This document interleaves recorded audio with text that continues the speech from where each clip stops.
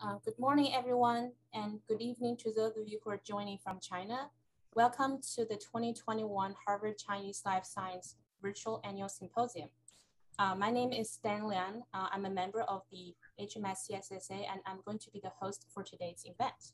Due to the ongoing pandemic, we decided to host this year's symposium virtually, and we really appreciate all the speakers and audience for attending this event.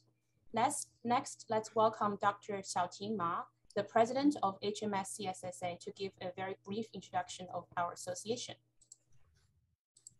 Hello, everyone. I'm Xiaoting, the current president of our Harvard Medical School Scientists and Scholars Association. First, I would like to welcome everyone to participate in our 2021 Harvard Chinese Life Science Virtual Annual Symposium. This is the 11th year of HCLS Annual Symposium, and it has become a legacy in the Harvard Chinese researcher community. Second, I would like to give a brief introduction of HMS-CSSA. HMS-CSSA is a non-political and non-profit organization that provides support for the people originated from China who are starting and working at Harvard Medical School and affiliated institutions. Our organization mainly focuses on promoting and advocating the academic communication and collaboration of Chinese scientists and scholars in HMS. We have organized numerous academic events such as Distinguished Scholar Club, Scientific Salon, Mini Symposium, to provide an opportunity for scientific communication and networking. In order to assist career development, we invited many HMS Chinese alumni who are working either in academia or industry to share their experience and suggestions in job hunting and career transition. We have also collaborated with other student organizations from surrounding universities to co-organize some entrepreneur and venture events to inspire ideas for biomedical innovation. In addition to these academic events, we also have regular social events such as the Scholar Running Club to advocate both physical and mental health of researchers. Especially during the ongoing pandemic, HMS-CSSA has assisted many people both in our community and in the Longwood area by distributing masks and sanitizers. We will keep on working and organizing more exciting events to make a better community. Lastly, I would like to thank all the speakers, our organizing team, and audience for coming, and I wish you all enjoyed today's fantastic talks. Now I would like to welcome the Dean of Harvard Medical School, Dr. George Daley, to give the opening remarks. Dr. Daley, the stage is yours. Thank you, Xiaoting. Good morning, everyone, and thank you to the Harvard Medical School Chinese Scientists and Scholars Association for bringing us all together for this 2021 Harvard Chinese Life Science Virtual Symposium. It's really wonderful to be able to kick this off today, and I'm so pleased that even virtually, this will convene so many of us. The CSSA is so important because it strengthens collaborations between US scientists and our counterparts in China. CSSA's promotion of cultural exchange between the US and China and its support for those from China studying and conducting research here at Harvard benefits Harvard Medical School, but also the global scientific community. Now, coming together for events and symposia like the one we're kicking off this morning is very, very important for forging critical connections. And in turn, these connections are the foundation for building strong collaborations, which are essential, increasingly essential in a world beset by global problems. Now, none of us could have envisioned that in 2021, we'd still be confronting a pandemic of this magnitude and duration, which has stretched our healthcare providers to capacity, forced us to ramp down our research labs, have transformed our homes into classrooms, offices, and really forced us to reimagine the ways that we socialize, we work, we teach, we learn. So the last year and a half, it has been the most challenging of my career, and I'm sure that many of you are feeling the same. Now, while at times leading Harvard Medical School through this global health crisis has been exhausting and deflating at times, no doubt. I've actually chosen to focus on the more silver linings of the past year and a half. Now, chief among them is the spirit of collaboration that I have witnessed across the global medical community, a community that has come together to tackle COVID-19. Now, global collaboration was the impetus behind the formation of the Massachusetts Consortium on Pathogen Readiness, or MASS-CPR as we call it. It was launched last March 2nd, 2020, and it was kicked off at a historic meeting that was held at Harvard Medical School. And I think MASS-CPR is the blueprint for global cooperation, not just in pandemic preparedness, but in many scientific areas where we have to transcend traditional scientific silos, bring disparate institutions together, and really get beyond what are often international political tensions. The global scientific community is a powerful force for diplomacy. Now, MASS-CPR was established as a multi-institutional collaboration. It was led by a steering committee. It's been led over the last 18 months by a steering committee of investigators that are drawn from all 4 Massachusetts medical schools, so Harvard, BU, Tufts, and UMass.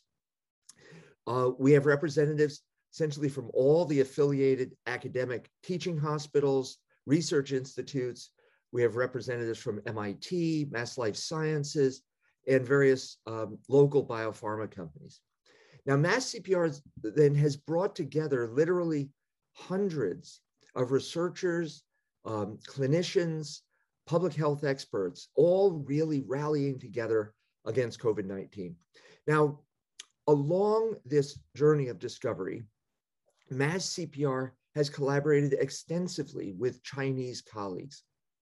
Now, most of them primarily have been at the Guangzhou Institute of Respiratory Health, and our closest colleague is Dr. Zhang Nanshan, who is a renowned physician who has been a very influential leader in Chinese response to the coronavirus. But we've also collaborated with other institutions in China and around the globe, most notably in Italy, in Germany, and South Africa. It is important to point out that the insights that were shared from the earliest days of the pandemic by our colleagues in China really taught us how we could learn from one another's experiences and develop refined strategies to combat future resurgences of infection, future pandemics. Now, one of the earliest and most profound insights that came from our colleagues in China was that a quick recognition of a novel pathogen and a rapid coordinated lockdown, really on an unprecedented scale, would actually result in the control of the virus. Now, another really valuable insight came when we observed the healthcare systems, first in China and then, of course, in Italy and beyond. We saw them reorganize very nimbly to handle the surge in seriously ill patients. They built makeshift pop-up hospitals with unprecedented speed. And they taught us how we could divert clinical resources and personnel to absorb and manage the surge. And I want to emphasize, there was an incalculable value of this advance warning to us. The generous flow of clinical and scientific knowledge from our colleagues in China. They provided us with ample warning of what kind of a tsunami was going to hit us. And I would argue that our collaboration with our colleagues in China really enabled us in New England to prepare for the surge and really to avoid the catastrophic overload of our hospital systems. Now, unfortunately, I think it's well known that the United States really failed to mount a similar coordinated national effort. And some parts of our country didn't even feel the need to heed any early warnings from abroad. Now, instead, there were leaders here in the United States that actually chose to ignore the very public health measures that had worked so well in China and Italy and elsewhere to bring the explosive virus under control. Our country has paid the price for this. In the past 18 months, they have really been marked by tragedy and triumph, by pain and progress, by despair and hope.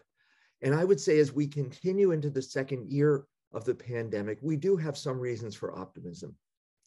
The mass CPR played a major role. Our investigators really were central to the development and testing of the Moderna and Johnson & Johnson vaccines. Mass CPR investigators collected thousands of samples, biological samples from COVID-19 patients. And that and a number of other basic research resources have provided an incredible wealth of insight, allowing us to deepen our understanding of how the coronavirus causes disease and how we can fight it. Now, these triumphs of collaborative science extend well beyond mass CPR. Researchers across the globe have selflessly shared information, designed, developed vaccines and other treatments at unprecedented speed, all to come together against a common adversary. And now we are coming together again with colleagues from across the globe to look at the rise of and evolution of viral variants. Now, mass CPR has flourished over the last 18 months, I think largely because of the urgency of the pandemic. And also there was the availability of generous funding.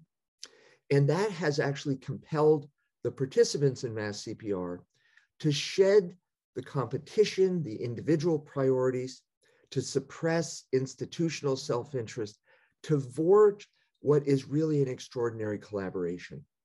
And I have to say, I want to hope that we have learned lessons and that we can in the future construct similar organizations and promote the similar levels of collaboration so that we can confront other major societal threats, persistent health disparities, racism, poverty, climate change. I really do believe that collaboration, international collaboration, is the antidote to even the most virulent future threats. And I cannot overstate the pride that I've felt for the contributions of science and my scientific colleagues during this pandemic. So let me pose two questions to all of you who are gathered here today in a spirit of scientific exchange. What productive collaborations have you forged during the pandemic? And what collaborations should be formed to prepare for the next pandemic or to prepare to confront the devastating health challenges before us, Alzheimer's, schizophrenia, autoimmunity, or cancer? I envision a future that is filled with enormous opportunities to work together. It's part of the Harvard Medical School mission to alleviate suffering and improve health and well-being for all. Coming together, all of you can achieve a reduction in health disparities, can address the threats of climate change. And it's important. You are the future generation of leaders in science, in medicine. We need to train you. We need to train those of you who will follow and stand on our shoulders, just as we have stood on the shoulders of the giants that have come before us. So thank you to the CSSA. Thank you for coming together, bringing us together today to advance the spirit of scientific exchange and collaboration. And thank you for supporting our colleagues in China and for this annual event, which paves a path towards creation of our unique global scientific community. Thank you very much. Thank you so much, Dr. Daley. This is truly wonderful opening remarks. And as you just mentioned, collaboration is the key. So which kicks off today's symposium. Screen. So for today's event, we're gonna hear talks from 3 sessions, 2 in the morning and 1 in the afternoon, and also followed by the HCLS Annual Distinguished Research Award Ceremony. So please stay tuned for that. Before we actually get started, I would like to remind the audience, please do not record the symposium on your own behalf. And for each speaker, there are going to be 25 minutes of talk and 5 minutes of Q&A. The moderators will help pick questions from the Q&A box. So please type your questions there. And when you're typing questions, please also address which speaker this question is for. So let's get started with the first session of today, pathogen invasion and host immunity. We're going to have 3 speakers. Dr. Judy Liberman is going to be the keynote speaker, followed by Dr. Neil Alto and Dr. Hongbo Luo. Dr. Luo is going to moderate the first 2 speakers, and I would introduce him as the last speaker towards the end. Okay, so Dr. Luo, please turn on your camera and audio, and let's get started with the first speaker. All right, thank you. So yes, our first speaker is Professor Judy Liberman. Dr. Liberman is an endowed chair in cellular and molecular medicine at Boston Children's Hospital. In fact, I can spend more than 1 hour to enumerate Dr. Liberman's scientific accomplishments. It's quite, unbelievable. So it's from T cells to NK cells, from DNA exonuclease to microRNA, RNA interferon-based therapy, from granzymes, perforin, granulysin to gastamines, and from HIV to cancer immunology to COVID-19. So and due to these extraordinary achievements, Dr. Liberman was elected as a member of the American Academy of Arts and Sciences, the National Academy of Sciences, and the National Academy of Medicine. So without further ado, I will turn it over to Dr. Liberman. So the title of the talk is Fanning the Flames, Inflammasome Activation and Apoptosis in Severe SARS-CoV-2. Thank you. So I really am honored to be asked to give this talk. I've had a long-standing relationship with Chinese scientists since the 90s, when I started collaborating on HIV and helped set up a national AIDS program in China that was funded by the NIH. And the work I'm going to tell you about today was actually is based on work that was started by 3 Chinese postdocs, 2 in my lab, Jing Liu and Shibin Zhang, and Jinbin Wan in Hao Wu's lab. So it really, the start of this was when we identified the molecular basis of inflammatory cell death or pyroptosis as being pores formed by gasdermins. Can I have the next slide? And today I'd like to tell you about work we've been doing to try to understand what everyone agrees that that severe COVID-19 disease is really an inflammatory disease characterized by cytokine storm and macrophage activation. The people who get the severe COVID-19 disease, who are a minority of infected patients, a couple of percent, are those who have evidence of more basal inflammation or inflammaging. They include older people, people who have the comorbidities. And the development of severe disease occurs a few weeks after infection, is not really linked to viral load, and actually occurs after viral loads have peaked. So even though there's a lot of evidence that that there's a lot of inflammatory mediators in the blood of patients who develop severe COVID disease. And we're going to define severe disease as lung compromise that requires either intubation or intensive care unit care, and is sometimes fatal. So even though everyone agrees that there's a lot of inflammation and there are a lot of mediators of inflammation in the blood, we don't really understand the mechanistic basis of what generates that inflammation. And what we hypothesized was that inflammatory cell death or pyroptosis would lie at the root of severe COVID disease. Can I have the next slide? I just wanted to go over briefly a little bit of the sort of characteristics of mild versus severe COVID disease. So on the top, with mild disease, in both cases, you develop symptoms about 5 days after you've become infected. You start replicating the virus and shedding the virus before you're symptomatic. And in people who have resolved infection, the viral load starts declining after about day 4 and is non-detectable after about a week or so after symptoms. And there's inflammation that is detected beginning when you develop symptoms that is gentle and resolves and patients recover.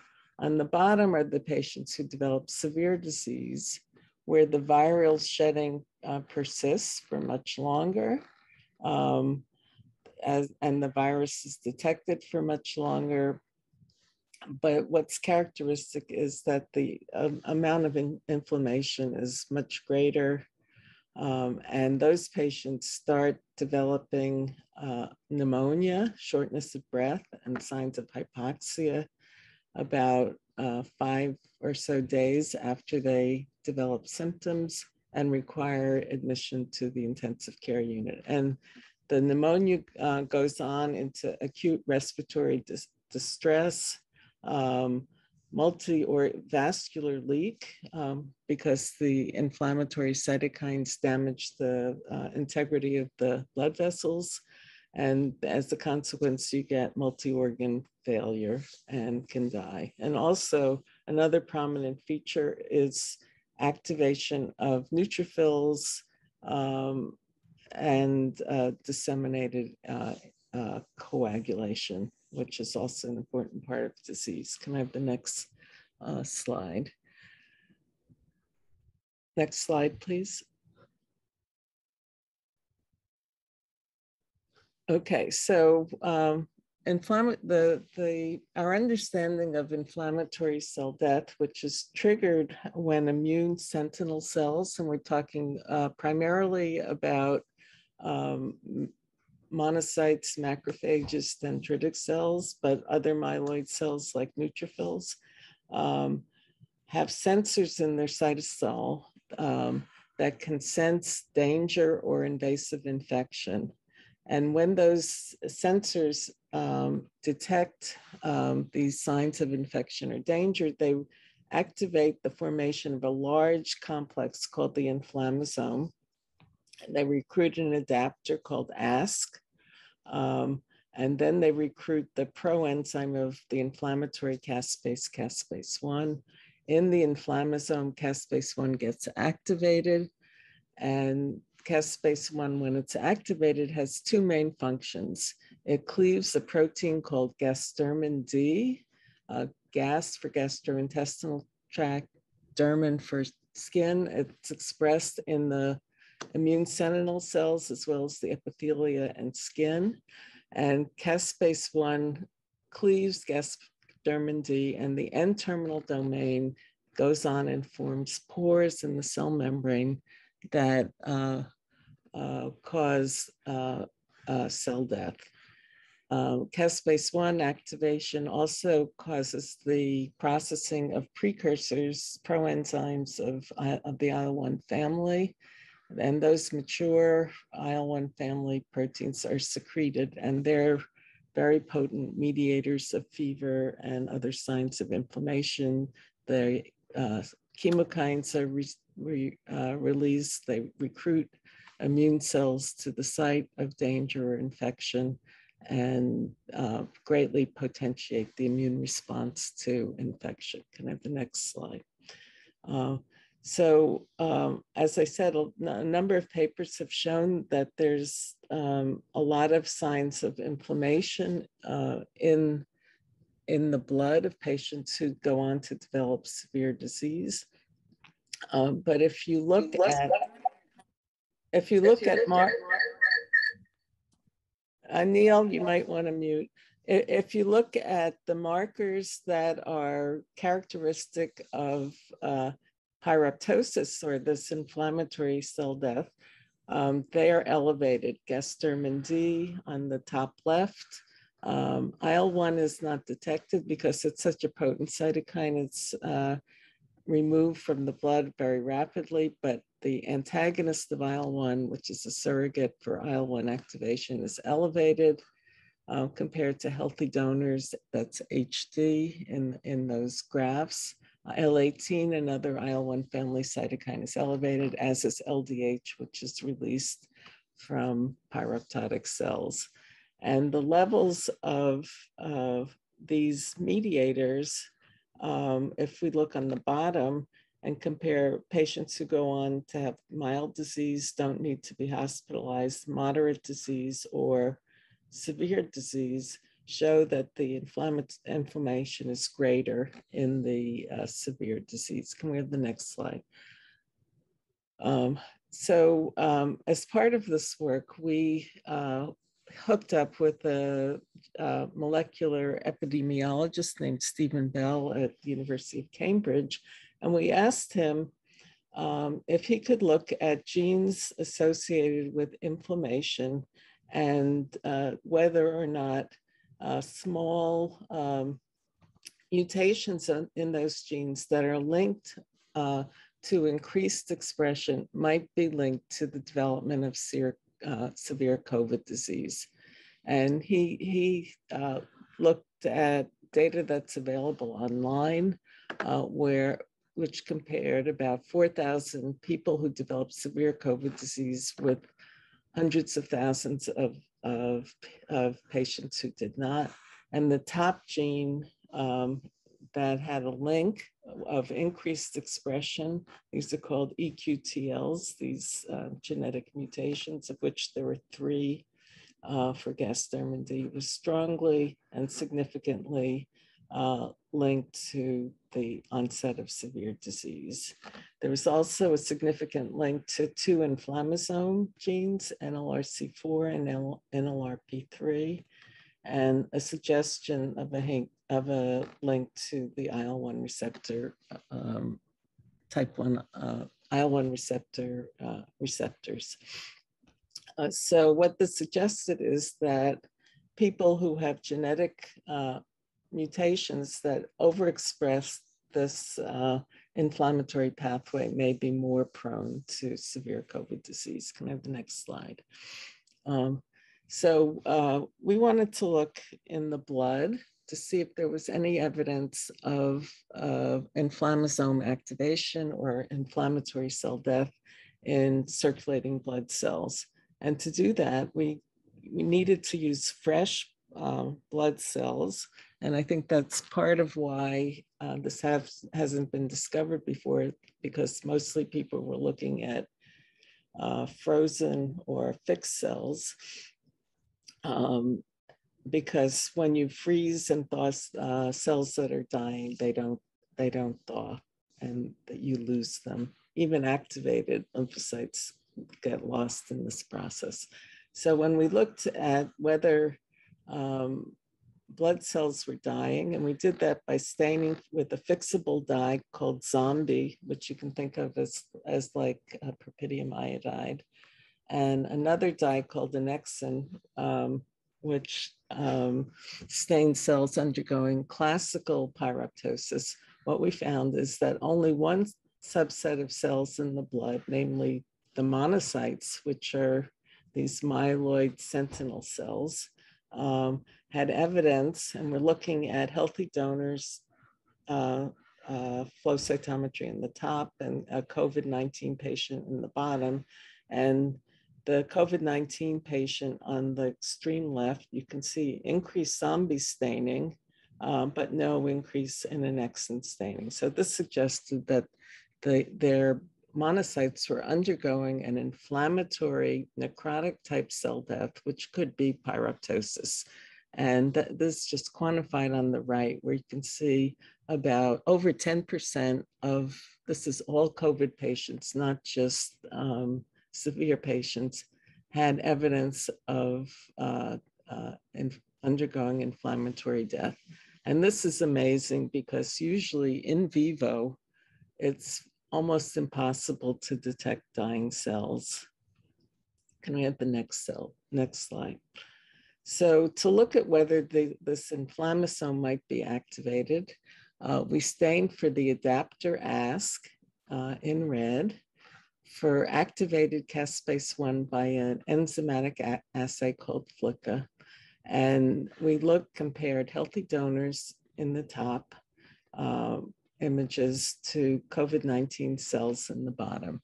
And basically what we found was that in the healthy donors, the adapter protein for the inflammasome was spread throughout the cytosol, but in the COVID-19 patients, you see these puncta, which are called, these red puncta, which are called ASC specks.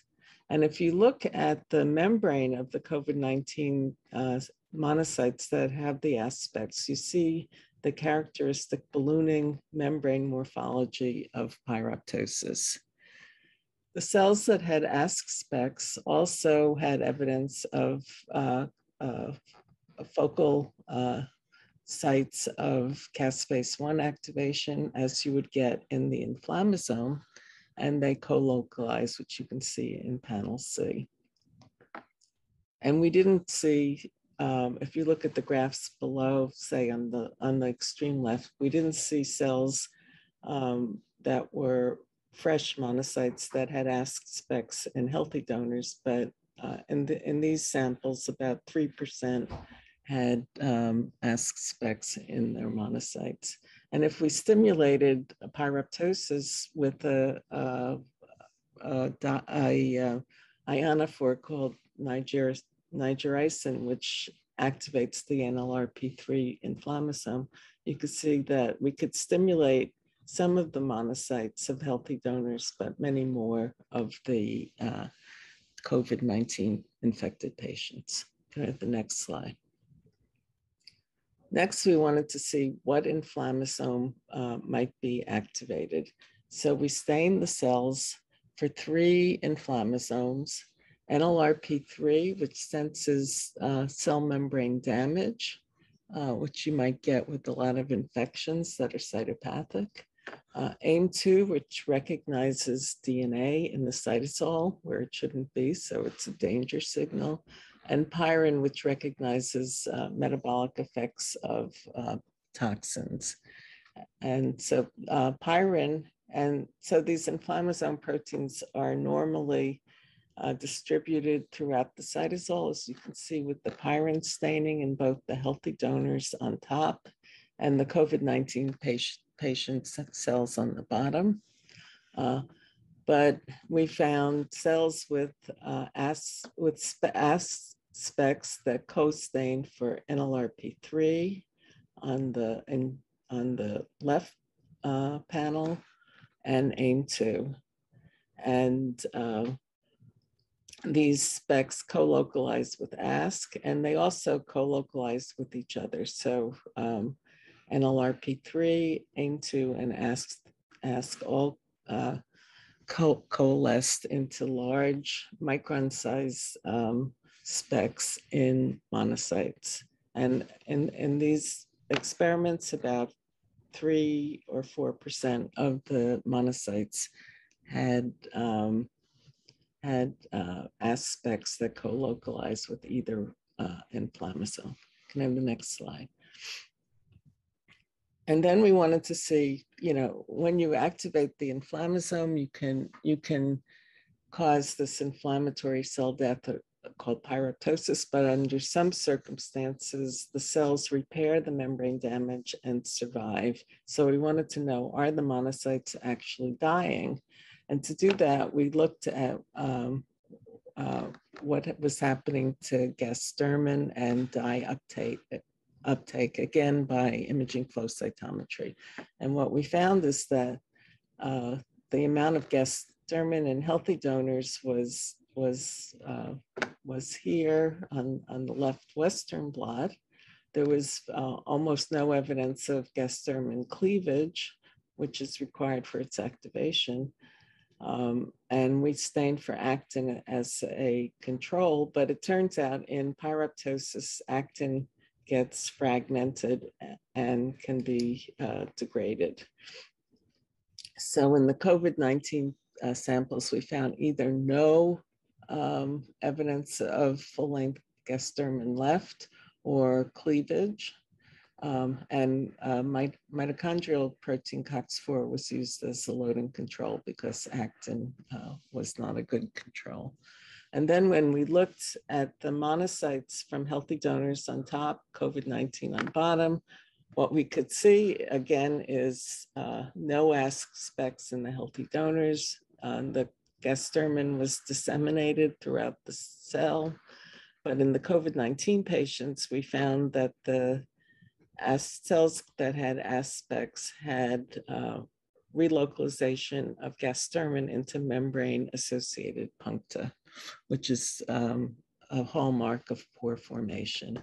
And on the right, in the COVID-19 patients, you can see that the cells that had the gasdermin puncta also had uptake of zombie dye.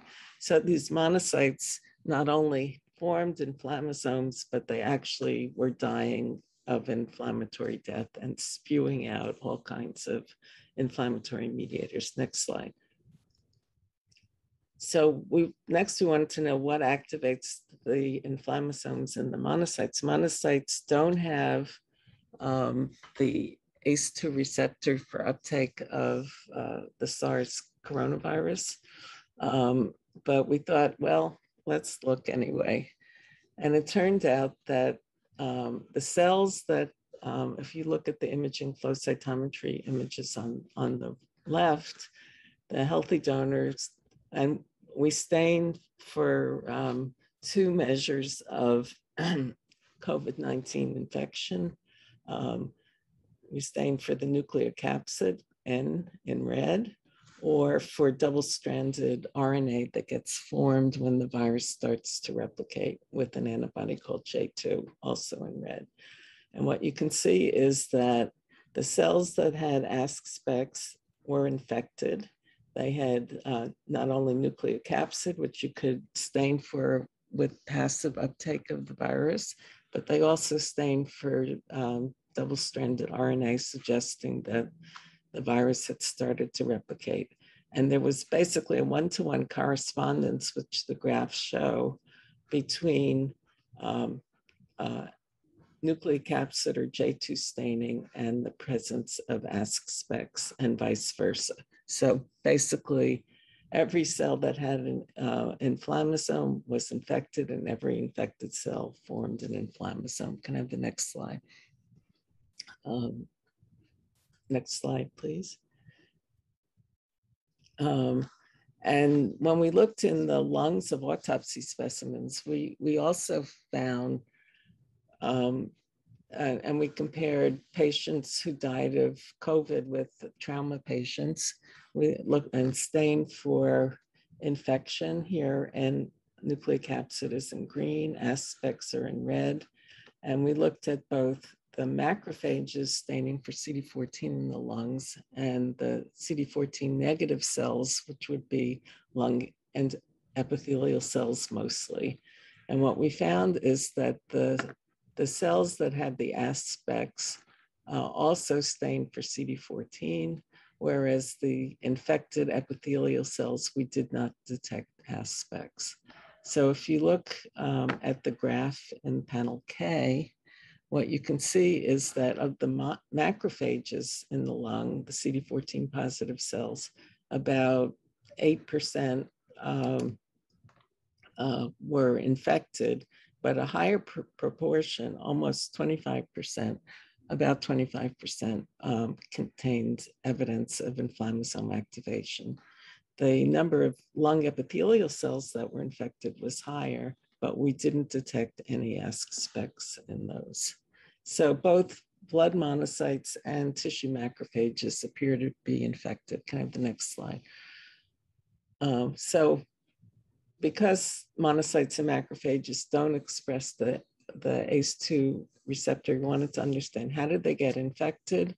Are they really replicating the virus, and do they produce infectious virions? Next slide. What we did was take healthy donor monocytes and determine whether they could be infected with a molecular clone of the virus that expresses neon green when the virus, only when it replicates. And we found in our normal healthy donor cultures, we found some cells like type 1 that had no staining for the virus, either for nucleocapsid or neon green. We found monocytes that stained for nucleocapsid and had aspects, but didn't seem to be replicating the virus or didn't express neon green. And then we found cells that expressed neon green, had aspects, and nucleocapsid.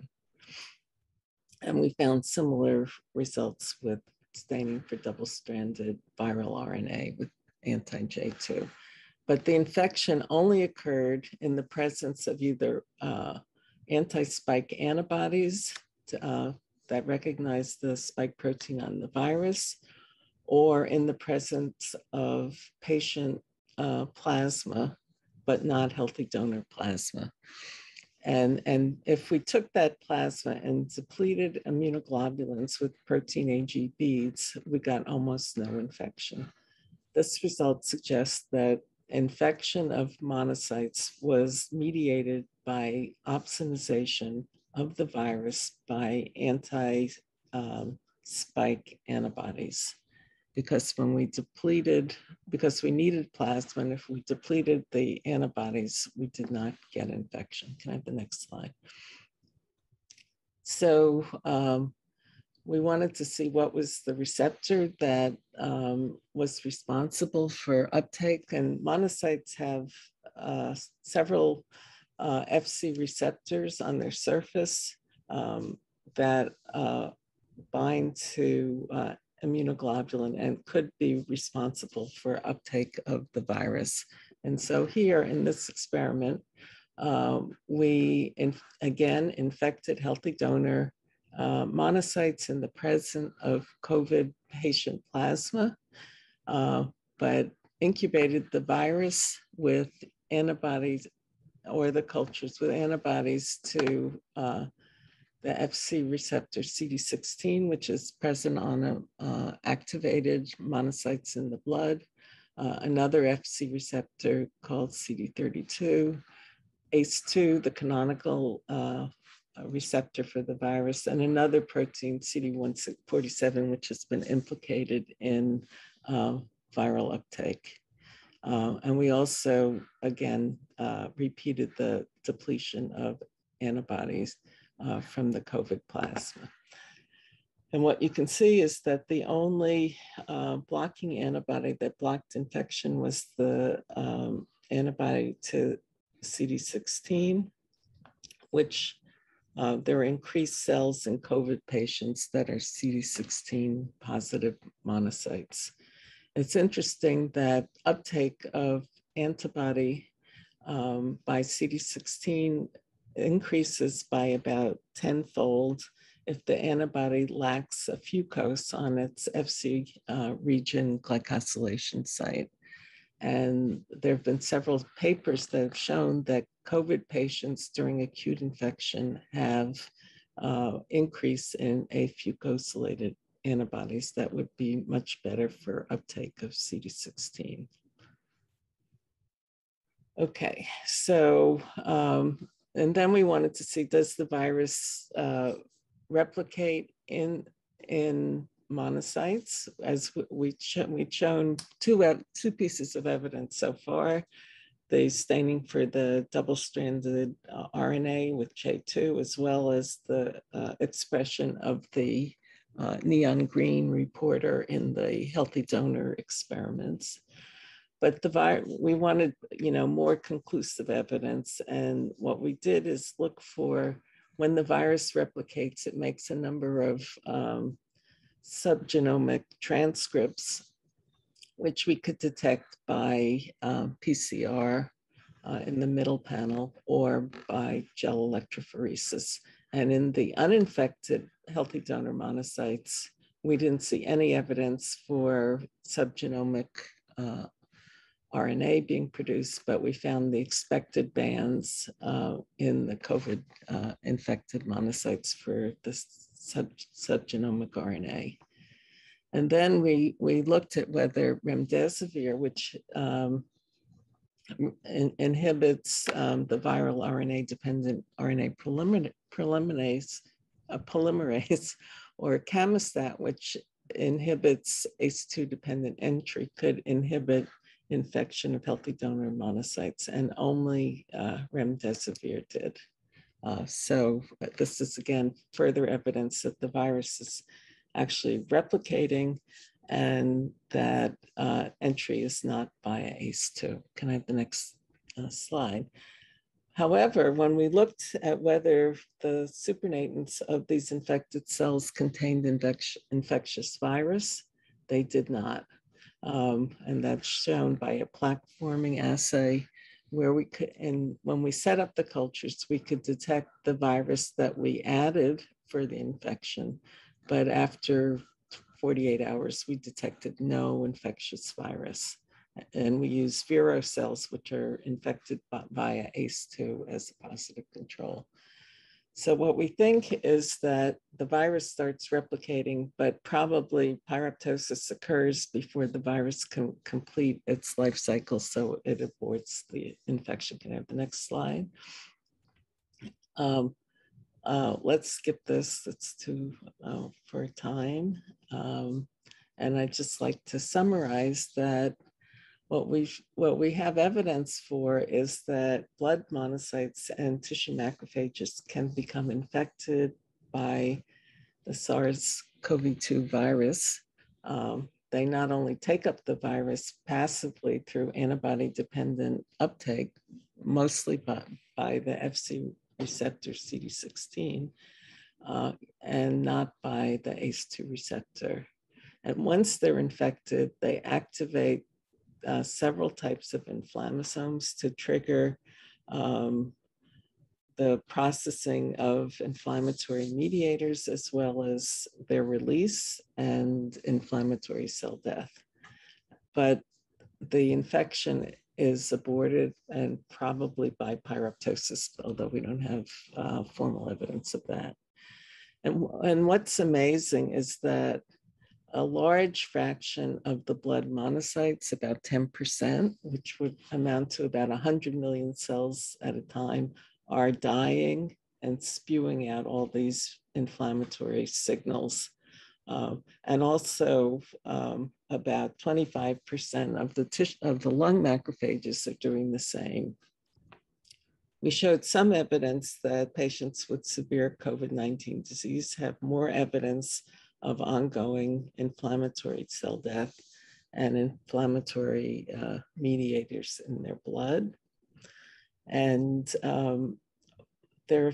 so Hongbo and I identified an inhibitor of pyroptosis of pore formation called disulfiram, which is an approved drug for alcoholism. And we hope that it may, by blocking inflammation, have a beneficial effect on preventing severe COVID disease. And there are 2 clinical trials that are in process, one of which is now analyzing all the data, and we'll see very soon. I think one of the sort of important conclusions is that since inflammation might be mediated by antibody uptake of opsonized virus, there are certain circumstances where antibodies might be harmful. And we really have to look at that in more detail. But what I've heard is that the antibodies generated by the mRNA vaccines are not afucosylated, so they will not be efficiently taken up by the monocytes and cause infection. But what we found is that pyroptosis is probably a double-edged sword in SARS-CoV-2 infection. It leads to the production and processing of inflammatory cytokines and release of inflammatory mediators, and likely is a contributor to severe inflammation. However, pyroptosis also prevents this huge population of infected myeloid cells from producing infectious viruses. Can I have the next slide? This work took a lot of people. It's under review in Nature. It's online in Research Square. You can read about it if you'd like. And the people who, a lot of people contributed, a lot of the people that Dean Daley was talking about in mass CPR helped get us clinical samples, gave us antibodies, gave us reagents. We used the BL3 laboratory at the Reagan Institute, but the main leaders of this research were Carolyn Junquera and Angela Crespo in my lab, and Shaheen Ranjbar in my colleague Ann Goldfeld's lab. Thank you. And I'd be happy to take questions. So, okay, so I'm looking at all these questions sent in. So because of time constraints, we can only do maybe 2 questions. Okay, I'm sorry if I went over. No, that's fine. So the host just noticed me. That's fine. So, but I actually went through some of the questions. In fact, I believe many of them has been answered by Dr. Liberman because it was sent in early. So I will pick up one. So, okay, so this one from QI. So great talk. Recently, there's a paper on immunity show some other receptor other than ACE2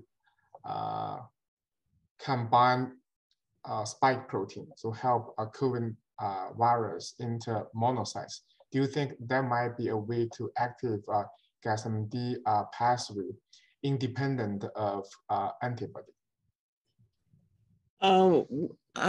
We've looked at some of the other receptors. We didn't find any evidence. And, you know, the truth is depleting the immune IgG virtually prevented infection. So I think there may be other receptors that are active. I don't know if they're expressed on monocytes or macrophages, but I don't think they're going to be the dominant receptors. Right. So another question from Hongbo Luo, kind of related with just you just discussed. He asked, do the vaccinated people have more apoptotic monocytes since more antibodies are produced? We haven't looked at people with breakthrough infections. So, you know, the people who are vaccinated, only a very small minority are becoming infected. But our evidence is that the antibodies, or the evidence of other people, which is unpublished, suggests that the antibody generates. So the antibodies that are most effective at uptake by CD16 lack this fucose. And it turns out that not a lot is known about what is responsible for generating fucosylated versus afucosylated antibodies. And it seems like when that infection with an envelope virus like SARS can lead, or influenza or Zika can lead to afucosylated antibodies during the acute infection, but the mRNA vaccines don't seem to do it.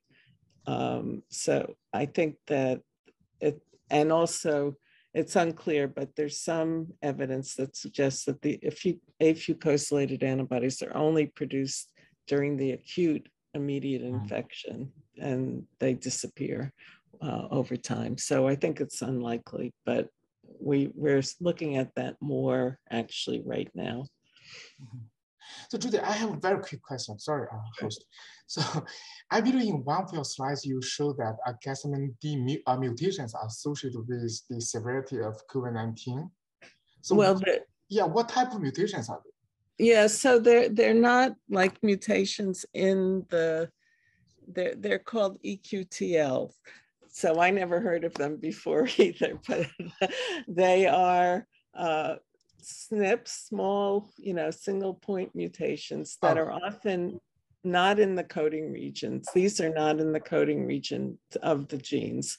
They're in enhancers, so they could actually be even far away, or promoters usually, and they affect the expression of the gene. So that they've been, these SNPs have been, clearly identified as leading to more expression, but they don't change the function of the protein. Okay, thank you, Judy. All right. Okay. Thank you so much for the earlier two speakers, and thank you, Dr. Luo, for moderating the two speakers. And actually, it's my honor to introduce you as the last speaker for this session. Dr. Hongbo Luo is currently a professor of pathology at Boston Children's Hospital. He received his bachelor's degree in molecular biology from Nankai University, China. He conducted graduate research with Dr. Melissa Moore, at that time an HMI investigator at Brandeis University. After he did his postdoc training with Solomon Schneider at Johns Hopkins, he was recruited to Harvard Medical School as an assistant professor of pathology in 2004. He was promoted to associate professor in 2010 and full professor in 2018. He's going to talk to us today about neutrophils in host defense and inflammation. Without further ado, let's welcome Dr. Luo. First, thank the organizers for the invitation. So I will switch gear to talk about another cell type in host immunity, so neutrophils. So neutrophils are the most abundant white blood cells in human in circulation. So they are generated in the bone marrow and then mobilized to the circulation. So during infection, so they are recruited to the infected tissue to kill and digest invasive pathogen. However, so enzymes and the reactive oxygen species, ROS, can also cause tissue damages. So neutrophils, they are short-lived, so that dead neutrophils are recognized and cleared by both professional and non-professional phagocytes. So a variety of cellular processes such as phagocytosis, chemotaxis, polarization, and ATPase oxidase activation, and release of antimicrobial factors, degranulation. So they are all required for neutrophils to kill invading pathogens. However, exaggerated neutrophil recruitment or hyperactivation neutrophils also cause tissue damage. So the goal of our research is to understand the signal networks that control the production, so granulopoiesis, trafficking, function, and fit, including the death and clearance of neutrophils. So during infection and inflammation here, I'm going to discuss several examples and to elucidate how these cellular processes are tightly controlled during infection and the inflammation. So first, neutrophils are generated in the bone marrow. And so we know during infection, large number of neutrophils are recruited. So the bone marrow need to make more neutrophils to compensate this loss. So this is known as emergency granulopoiesis. So besides the cytokines, chemokines, and as well as certain like pathogen-derived PAMP molecules, so we found ROS also plays a role in this process. So the hydrogen peroxide level increased significantly in the bone marrow during acute inflammation. Actually, most ROS are produced extracellularly. And in the bone marrow, we know GL1 positive cells, many neutrophils, uniformly localized. And almost every c-KIT positive myeloid progenitor cells are in close proximity to at least one bone marrow neutrophils. It turned out the cytokines, chemokines produced during infection can stimulate these bone marrow neutrophils, and it will produce a large amount of ROS, which in turn promote proliferation and differentiation of bone marrow myeloid progenitor cells, leading to accelerated granulopoiesis. So when neutrophils become mature, they mobilize to the circulation. So this is also tightly controlled by cytokines, chemokines. And we know neutrophil mobilization can be triggered by CXCR2 ligands, such as KC-MYP2 in mice, so which are produced at a very early stage of infection. So that trigger fast neutrophil mobilization. So another cytokine, GCSF, is produced later and can trigger slow neutrophil mobilization. So interestingly, we also find this GCSF can actually inhibit KC-MYP2 induced fast neutrophil mobilization by negatively regulating this CXCR2 signaling. So this provides a mechanism for fine-tuning neutrophil mobilization during infection and inflammation. So of course, neutrophil trafficking, next, neutrophil trafficking and function also controlled by intracellular signal networks. So this is a pathway we have been studying for more than a decade, the pathway mediated by phosphorinositol 3,4,5-P3. So PIP3 signaling in neutrophils can be triggered by growth factors or chemokines through receptor tyrosine kinase or G protein-coupled receptors. And this pathway plays a critical role in chemotactic migration, ROS production, survival, and phagocytosis. So we know PIP3 is produced by PI3 kinase using PI345P2 as a substrate. But its level in the membrane can also be regulated by a lipid phosphatase called P10, which is a 3-phosphatase. It can convert PI345P3 back to PI45P2. So based on the study done in Daley, it was believed, it was thought, so P10 by regulating PIP3 production in chemotaxin cells plays a critical role in directional sensing in chemotaxis.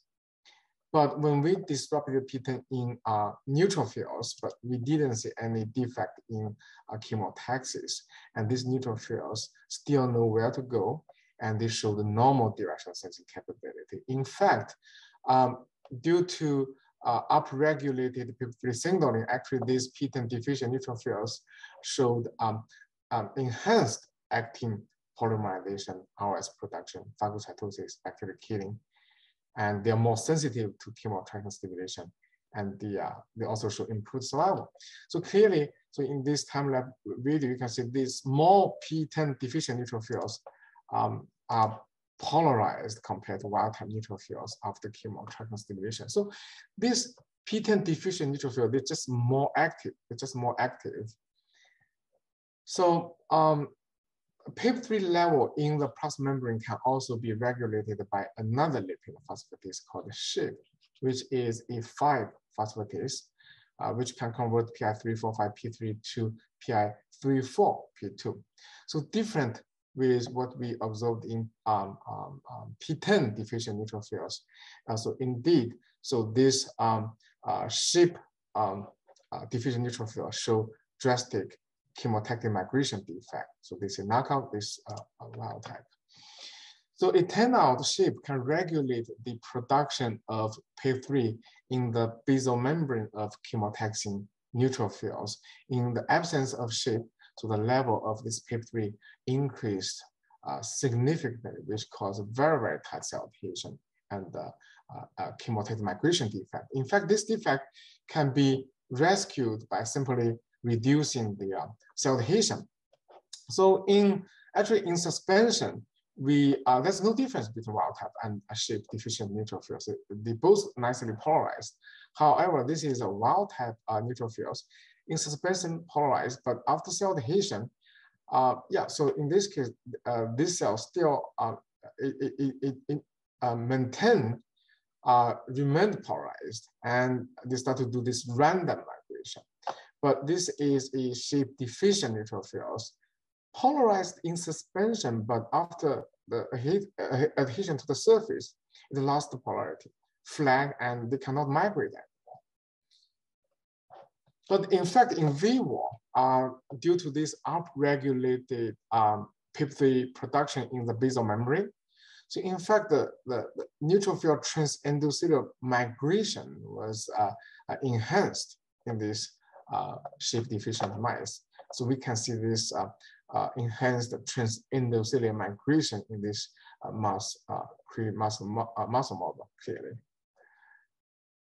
So, besides this lipid phosphatases, the PIP3 signaling can also be regulated by inositol phosphates. So we know PIP3 exerts its function by recruiting a set of pitch domain containing protein from the cytosol onto the plasma membrane.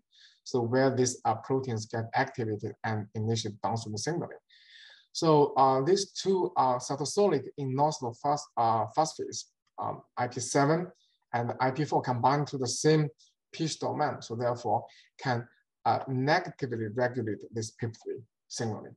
So this mechanism was first identified in Dictyostelium, and then the Snyder lab demonstrated that. So this regulatory mechanism also plays a role in insulin signaling and glucose homeostasis in mammalian system. And later we are confirmed in neutrophils. So the PIP3 signaling can also be regulated by IP7 and IP4. So here I just want to focus on IP7 and the enzyme making IP7 in neutrophils, IP6 kinase. So similar to what we observed in P10 deficient neutrophils, the IP6 kinase 1 deficient neutrophils also showed elevated PIP3 signaling, the RS production, phagocytosis capability, bacterial killing capability. But we also observed some differences. So for instance, so in P10 deficient mice, neutrophil recruitment to the inflamed site was actually elevated in both a peritonitis model and in the pre-master muscle model. But we couldn't see any difference in the IP6 kinase 1 deficient mice compared to wild type mice. So at that time, we didn't think too much. We thought, okay, this distinct effect, may just be caused by different temporal and spatial regulation of P10 and IP6 kinase 1, because they're just two different enzymes. In fact, we know P10 activity is upregulated and IP6 kinase 1 activity is downregulated after chemotraction stimulation. So we just, we went ahead to examine the role of IP6 kinase 1 in a bacterial pneumonia model. So the knockout mice showed elevated host defense, less lung injury, and improved survival after E. coli challenge. And we also observed reduced neutrophil recruitment in the knockout mice.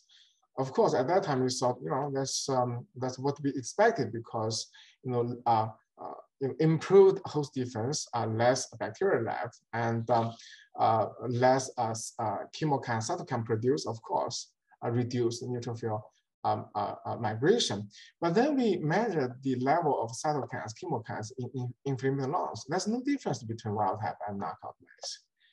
And we also, used another lung inflammation model. So LPS-induced acute lung injury. So there's no E. coli, live E. coli in this system, but we still saw this reduced neutrophil recruitment, less lung damage, improved survival in the IP6 kinase 1 knockout mice. We also did this adopter transfer experiment. Basically, we mixed it wild type and IP6 kinase 1 deficient neutrophils together and injected them into the same recipient mice, and then challenged these mice with E. coli, and we measured the recruitment of these two neutrophil population and exactly the same environment in the same recipient. So in this setup, we could not see any difference between wild type and IP6 kinase 1 deficient neutrophils. In other words, so the reduced neutrophil recruitment observed in the IP6 kinase 1 knockout mice was not intrinsically caused by IP6 kinase 1 in neutrophils. So what happens? We tested many hypotheses to make a long story short. So it appeared, so this neutrophil recruitment defect is actually due to IP6 kinase 1 disruption in platelets. So we know platelets can form aggregates with neutrophils. We call it neutrophil platelet aggregates, NPA. And we also know NPA formation can promote neutrophil recruitment in inflamed lungs. So, but as we can see here, so the IP6 kinase 1 disruption in platelets, but not in neutrophils, can significantly suppress the NPA formation, both in vitro and in vivo in inflamed lungs. So mechanistically, we demonstrated that IP6 kinase 1 in platelets can regulate, can control the production of inorganic polyphosphate by platelets. And this poly-P can promote NPA formation and neutrophil recruitment in inflamed lungs by upregulating this bradykinin pathway. So at least in this bacterial pneumonia model, so what we show here is that when IP6 kinase 1 is inhibited, so due to upregulation of peptide signaling in neutrophils, so the bacterial killing capability of neutrophils is elevated, enhanced. On the other hand, due to IP6 kinase 1 disruption in platelets, neutrophil recruitment to the inflamed lungs is suppressed. So this may contribute to less lung damage. So then the last step, the neutrophil death.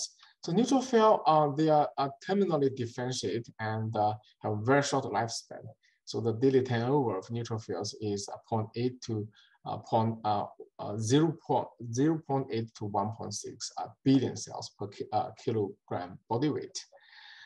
Based on the most recent report, the half-life of human neutrophils in circulation is only 18.5 hours. And we know neutrophils plays a critical role in inflammation resolution, neutrophil homeostasis, and production of neutrophil extracellular traps, nets.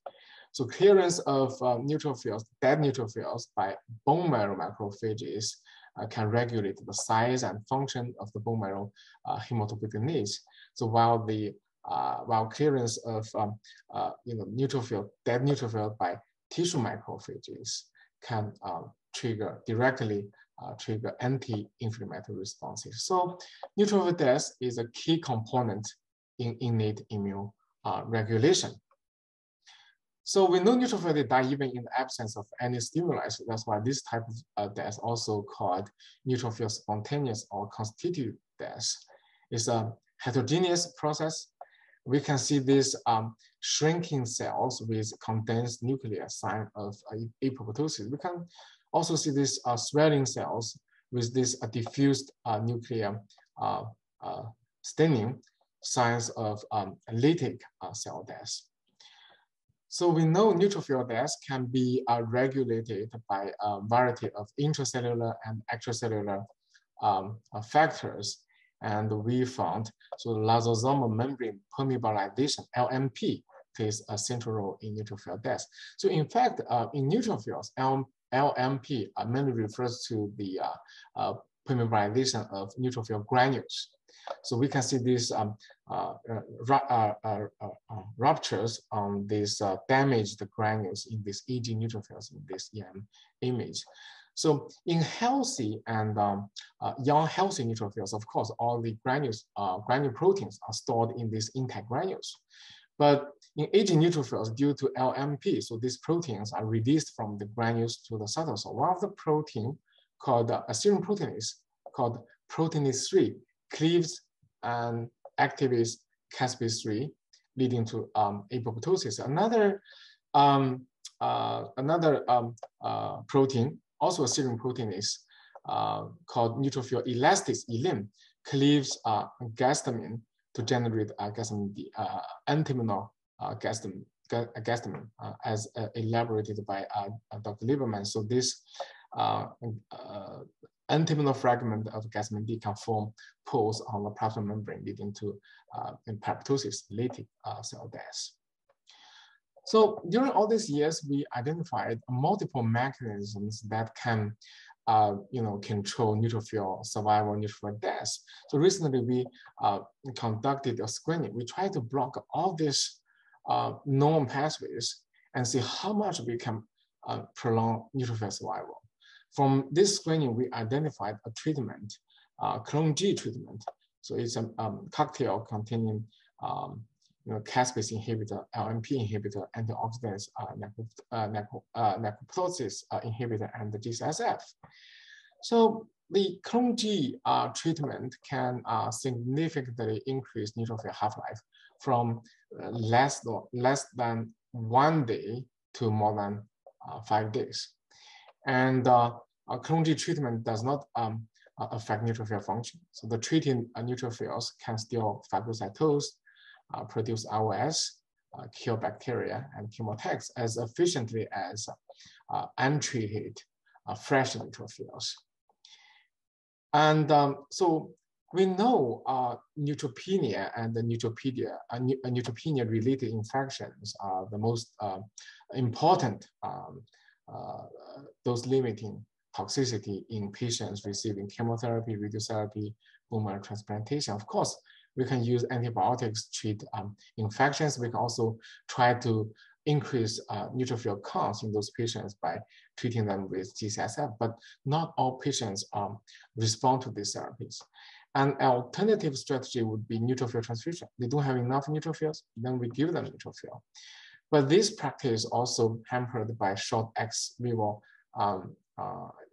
shelf life of the collected neutrophil transfusion products and rapid in vivo death of transfused neutrophils. Because we know, clone G treatment can improve neutrophil survival. We wonder whether we can use clone G to improve the efficacy of neutrophil transfusion. So then we set up this mouse neutrophil transfusion model. So we induced neutropenia using a commonly used chemotherapeutic drug, cyclophosphamide. And then we challenge this neutropenic mice with E. coli. Again, we use a bacterial pneumonia model.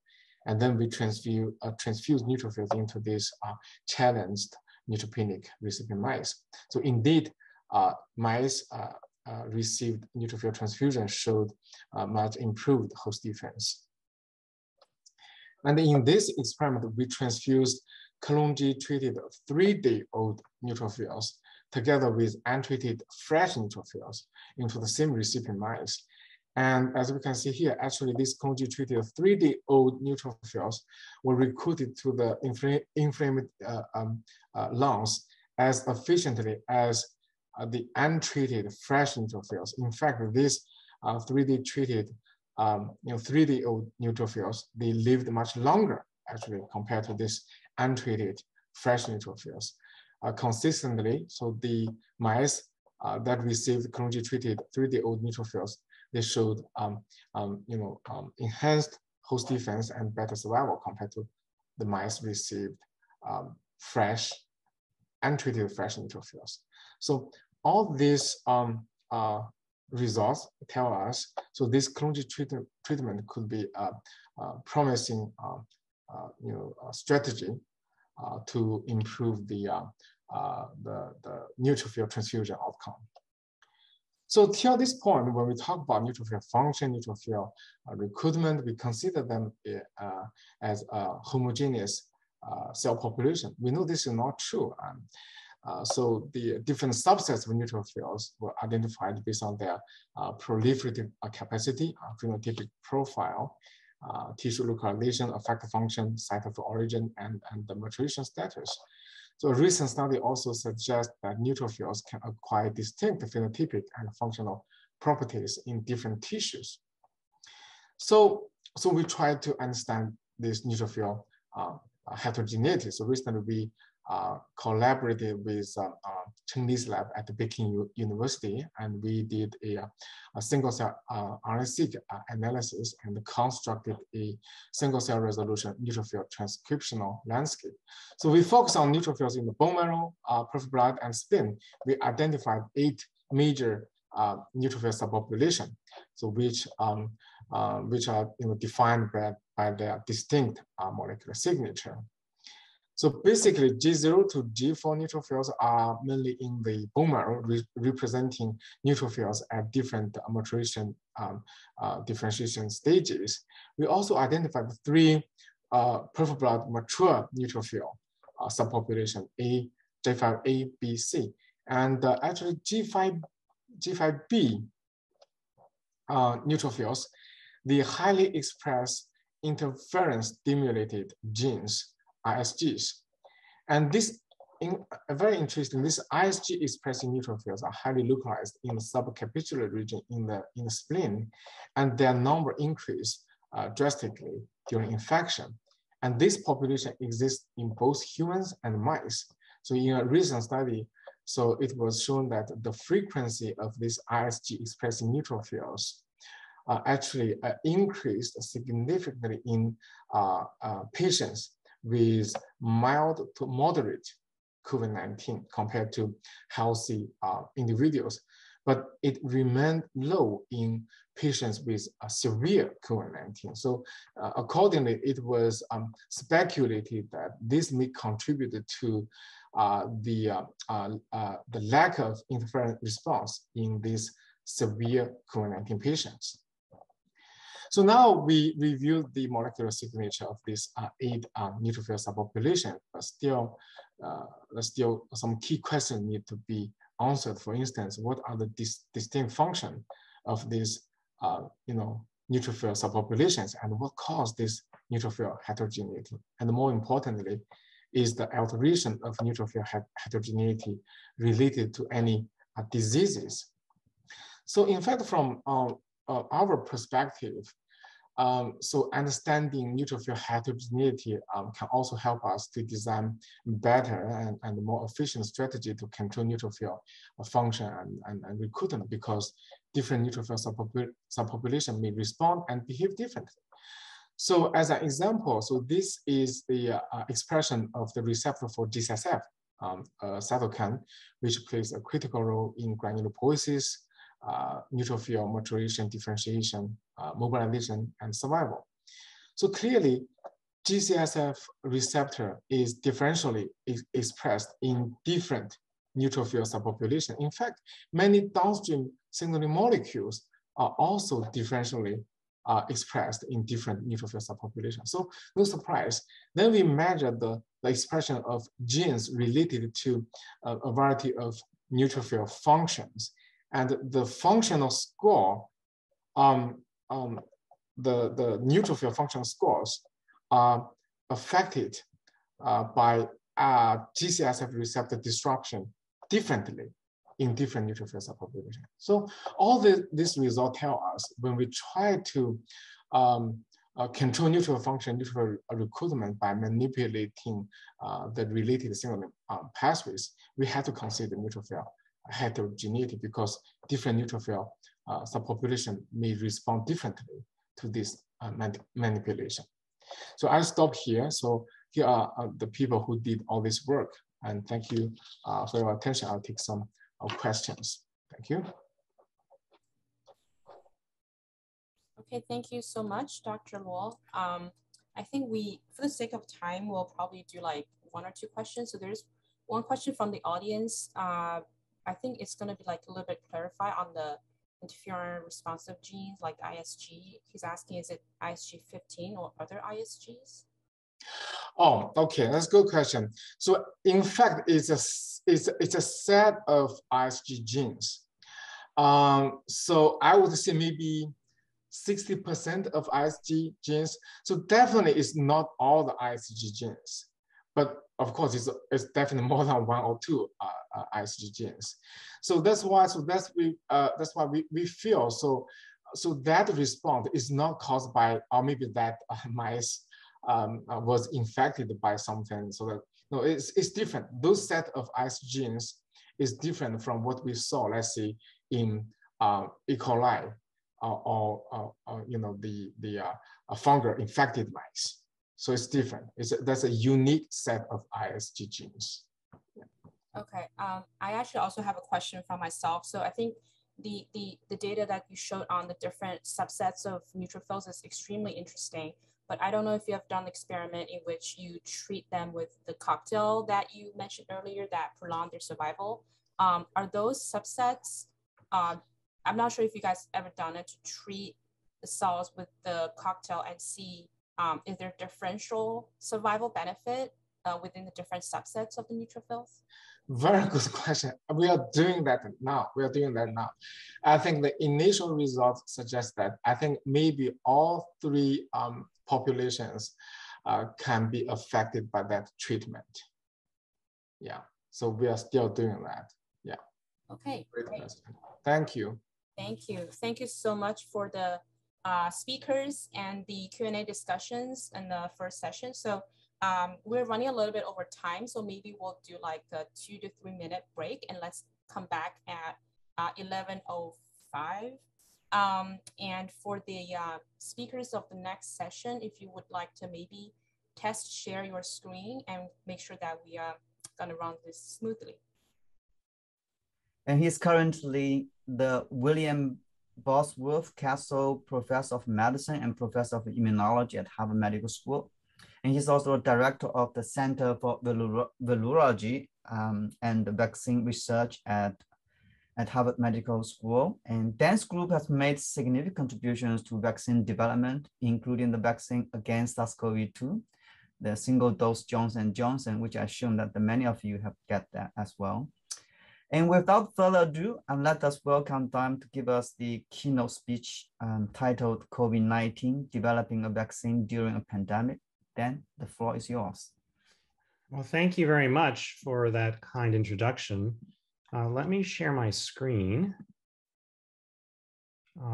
Let's see. Can you see my screen and can you hear me okay? Yes. Yes. Okay, well, first I gotta get back to the beginning. Okay. Okay, so thank you everyone and good morning. It's a pleasure for me to be here today. And what I'd like to do in the next 25 minutes or so is to really give you a whirlwind tour, almost a personal journey that we've had over the last 18 months on COVID-19 and our attempts to contribute to controlling this pandemic through vaccine development. I'll make some comments about vaccines in general. We are studying all of the vaccines, but I'll concentrate my comments today on some of our contributions that led to the J&J vaccine. The story starts, as you know, in December 2019. A new disease emerged in Wuhan, China, a pneumonia of an unknown cause. On January 10th of this year, the SARS-CoV-2 sequence was released by the Chinese researchers. On that day, there were 41 cases and 1 death.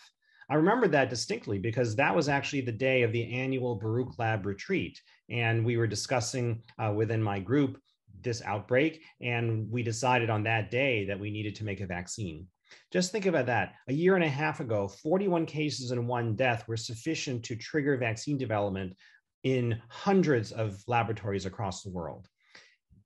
A year and a half later, instead of 41 cases, we have 228 million cases. And instead of 1 death, we have 4.6 million deaths. It's truly astonishing how a viral pandemic can bring the world to its knees. But the scientific community has responded in terms of unprecedented advances in virology, immunology, therapeutics, public health, and also vaccine development. The WHO has estimated that there have been over 200 serious independent vaccine programs for COVID-19, spanning all known platforms, including DNA, RNA, protein, vectors, inactivated viruses, et cetera. I would argue that the timeline to show clinical efficacy and even initial deployment is actually not the most relevant timeline. The most relevant timeline is a timeline to produce and deploy billions and billions of doses of vaccine worldwide so that every person in the world who wants the vaccine can obtain it. So far, we haven't achieved that. We're doing comparatively well in the United States with 3 vaccines approved for emergency use. The mRNA vaccines from Pfizer, which is now fully approved, as well as Moderna. And those were the first 2 vaccines that were used and deployed, and the ones used most extensively. The 3rd vaccine that was approved was the J&J advector vaccine, and that is also being used quite widely now. The COVID-19 vaccine field took a giant leap forward on November 9th of last year when Pfizer first announced results from their phase 3 trial showing very high level of efficacy for their COVID-19 vaccine. Just a week later, Moderna announced efficacy of their vaccine, and at the end of January, J&J announced efficacy of their vaccine.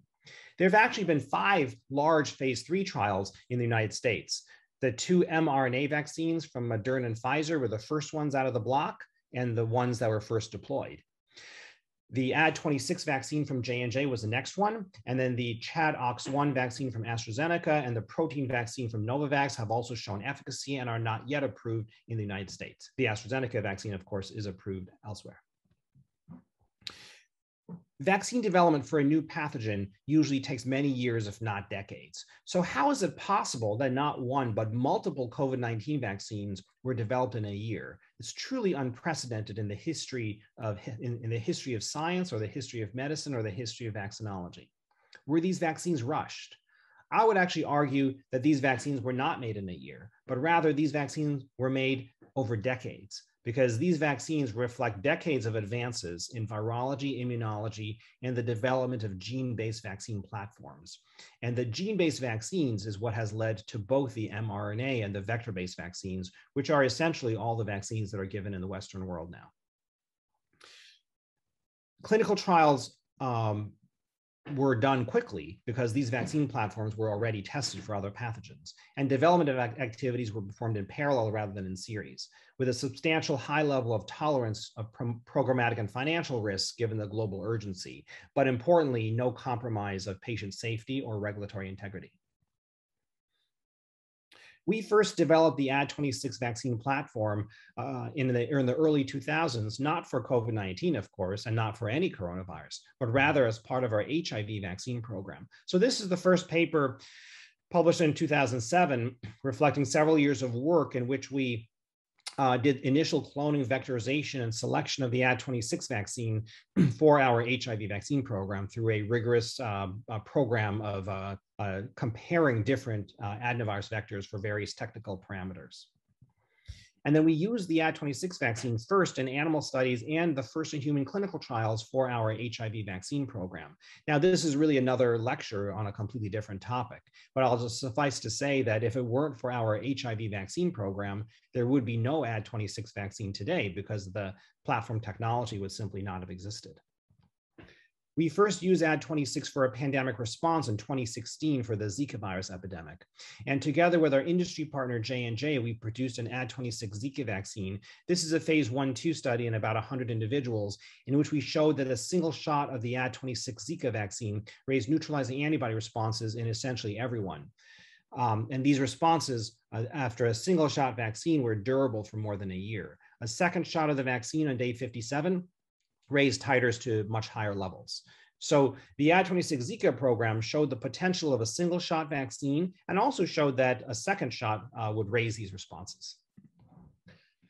So if we fast forward now to January of 2020, we reasoned that an Ad26 vector platform might be able to contribute to the global response to COVID-19 because this replication incompetent common cold virus vector was already developed for multiple other pathogens, such as HIV, Zika, Ebola, and RSV.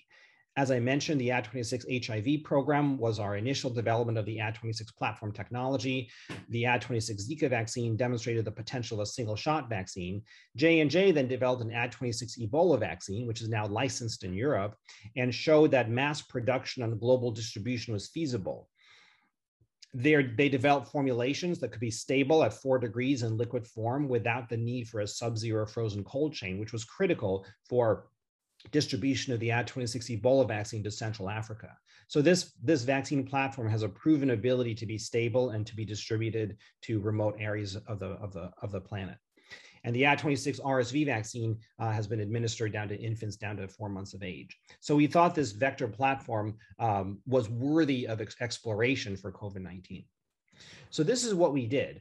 So on January 10th of this year, as soon as the Chinese researchers released the virus sequence, we started working on it that same night. We did sequence comparisons and we developed candidate synthetic antigens. So when we got back to the lab on January 13th, we were ready to order synthetic genes and start the design process. By the end of January, we signed a collaboration agreement with our industry partner, J&J. They were the natural partner with whom we worked for Ad26-based HIV and Zika vaccines.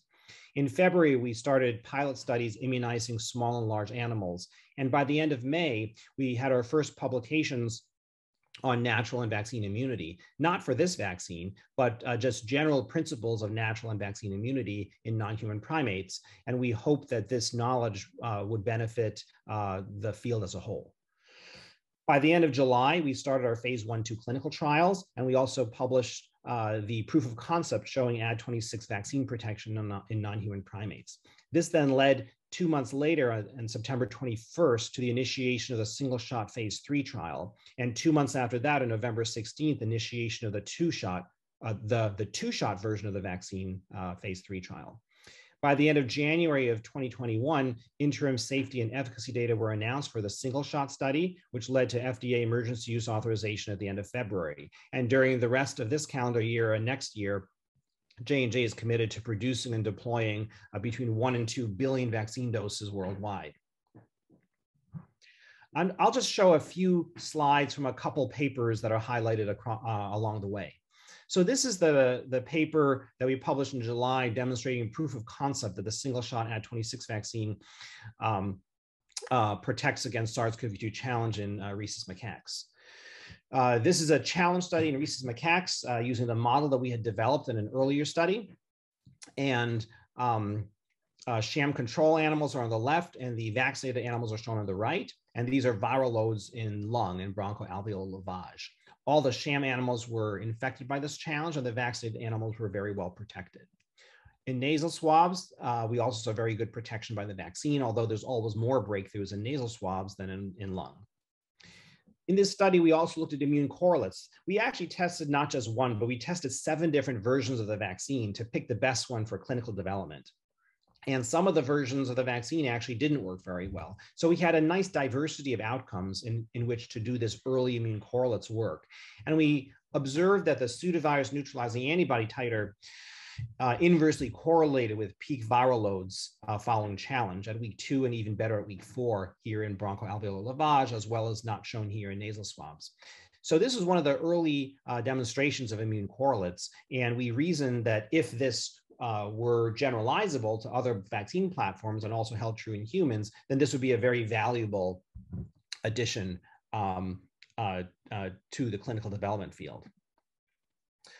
So the phase 1/2 studies were conducted very quickly after that and are published in these papers. And I'm just going to show a couple slides of the initial immunogenicity in humans. This is a study in about 800 individuals that were randomized into 5 different groups: placebo, a single shot of the 5 × 10 to the 10th viral particles, 2 shots of the 5 × 10 to the 10th viral particle dose, a single shot of the 10 to the 11th viral particle dose, and 2 shots of the 10 to the 11th viral particle dose.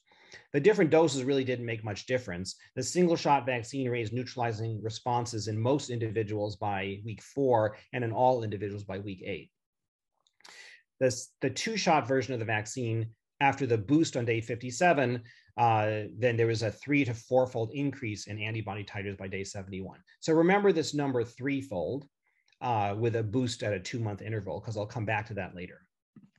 In addition to the antibody responses, this vaccine also raised robust CD4 and CD8 T cell responses in the majority of individuals. And our opinion is that the T cell responses also are important contributors to protection.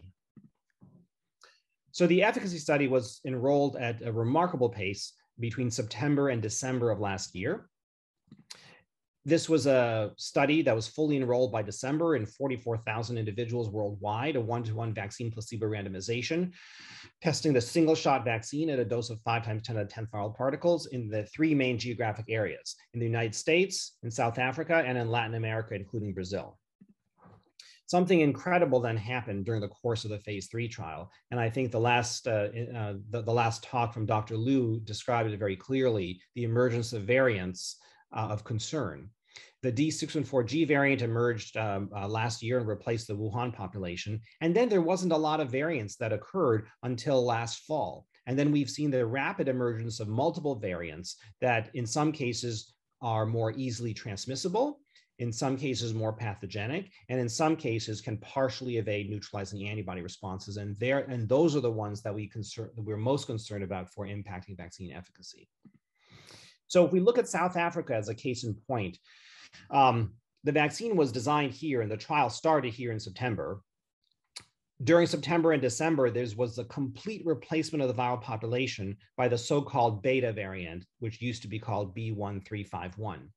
And this beta variant is still the variant that probably is the most resistant of neutralizing antibodies. So the efficacy collection period was here in December and January, and is really quite extraordinary that we designed a vaccine here and it was tested against essentially a complete replacement by a highly resistant variant. So we were concerned whether we would see any efficacy at all given this epidemiologic change. This study was conducted in multiple countries at the time of peak global surge, including in Brazil that had 70% of the P1 and P2 resistant variants, and in South Africa that had over 95% of the viruses, the highly resistant B1351 variant. Despite this challenging epidemiology, there was still robust protection against symptomatic infection, 72% in the US, 68% in Latin America, and 64% in South Africa. The protection against severe disease was 85% globally, and there was complete protection against hospitalization and death in this study. This is the Kaplan-Meier curve of protection against severe infection. The placebo curve is in orange, the vaccine curve is in blue. You can see they separate around day 7. So something happens really, really fast that gives early onset of protection. This is 7 days after a single shot vaccine. It's pretty amazing in my view. And this is the time before any detectable neutralizing antibodies before there's any neutralizing antibodies detectable. So something other than neutralizing antibodies is mediating this early protection. And I think Pfizer and Moderna see a very similar early separation of the curves in their studies as well. This led at the end of February to the emergency use authorization. This was the 3rd COVID-19 vaccine for the United States. The Pfizer and the Moderna vaccines were already in widespread use at that time, but we thought that a 3rd vaccine with somewhat unique properties would be a valuable addition to the vaccine campaign in the United States and particularly throughout the world. A complication arose, as people probably are aware, in early April. There was the observation of very rare but potentially severe thrombosis. And there was a pause of 10 days in the rollout of this vaccine that allowed the regulatory authorities at the CDC and FDA to do a deep dive to basically investigate whether this truly is a very rare event or whether that was just the tip of the iceberg. Thankfully, it does appear that it's a very rare event, about 2 to 3 in a million cases. And also the pause allowed time to inform the healthcare community of the appropriate treatment for this type of thrombosis involving non-heparin anticoagulants because of platelet factor 4 positivity. And then the CDC did a completely independent analysis that demonstrated that the benefits of the vaccine overwhelmingly outweighed the risks, and the vaccine was restarted with no restrictions. How about coverage of variants? We heard some very nice data in the previous talk of the Moderna and Pfizer vaccines. With a J&J vaccine, there is also an impact of variants, as you might expect. So we looked here on day 57 and day 71 following vaccination of neutralizing antibody coverage against different variants. And we can see here titers against the parental strain, the Washington strain, the D614G strain, the alpha B117 strain, the so-called epsilon Cal20C or B1429 strain, the gamma P1 strain, and the beta B1351 strain. There's about a 3-fold decrease of NUT titers to the P1 strain and about a 5-fold decrease to the B1351 strain. These are binding antibodies by ELISA. There's about a 3-fold decrease, so slightly less to the P1 and B1351 strains. And when we looked at FC functional antibodies, antibody-dependent cellular phagocytosis, antibody-dependent neutrophil phagocytosis, antibody-dependent complement deposition, and antibody-dependent NK cell activation, and there was only a marginal decrease to the B1351 compared with the parental strain. So it appears that the variants differentially impact different types and functions of the antibodies. When we looked at T cell responses, then we saw some pattern that was very different. Both CD8 and CD4 T cell responses were essentially invariant and really didn't care about the variants. So the T cell responses, both CD8 and CD4 T cell responses, were essentially unchanged for the different variants. So this study demonstrated that neutralizing antibody titers were reduced about 5-fold to B1351 and 3-fold to the P1 variants. There was less of an impact of variants on binding and FC functional antibodies, and there was really no impact of variants on CD8 T cell responses. The fact that we already knew that the Ad26-CoV2S vaccine provided clinical efficacy against these variants in South Africa and Brazil, but yet here we show that there's a substantial decrease of the neutralizing antibody titer, then it really implies one of two things. Either very low and even undetectable levels of neutralizing antibody is sufficient for protection, which seems a bit implausible to me, or it implies that other immune functions, such as FC functional antibodies and or CD8 T cell responses, might be able to contribute to protection, at least in some cases. And that is supported by some non-human primate studies that we've published that I don't have time to review today. So the next question is durability. And we've heard a lot about durability of all the vaccines recently. So we conducted a study in which we followed our first 20 patients in our first phase 1 study in Boston for a period of 8 months. And this was published in the New England Journal about 2 months ago. What we found is that there was very good durability at 8 months for both binding antibodies shown in the upper left, neutralizing antibodies shown in the upper right, and CD8 and CD4 T cell responses in the bottom. In fact, the antibody responses were only about 2-fold reduced at 8 months compared with peak. So really quite remarkable durability. There were 3 individuals that showed a sharp increase of responses during this time period. 1 was a COVID breakthrough case, and 2 actually received mRNA vaccine boosters after the Pfizer Moderna vaccines were authorized and before the J&J vaccine was authorized. So these data really suggest 2 things. 1, that the durability of these responses is really quite good. And number 2, that the Ad26-CoV2S vaccine primes well for any subsequent re-exposure to antigen.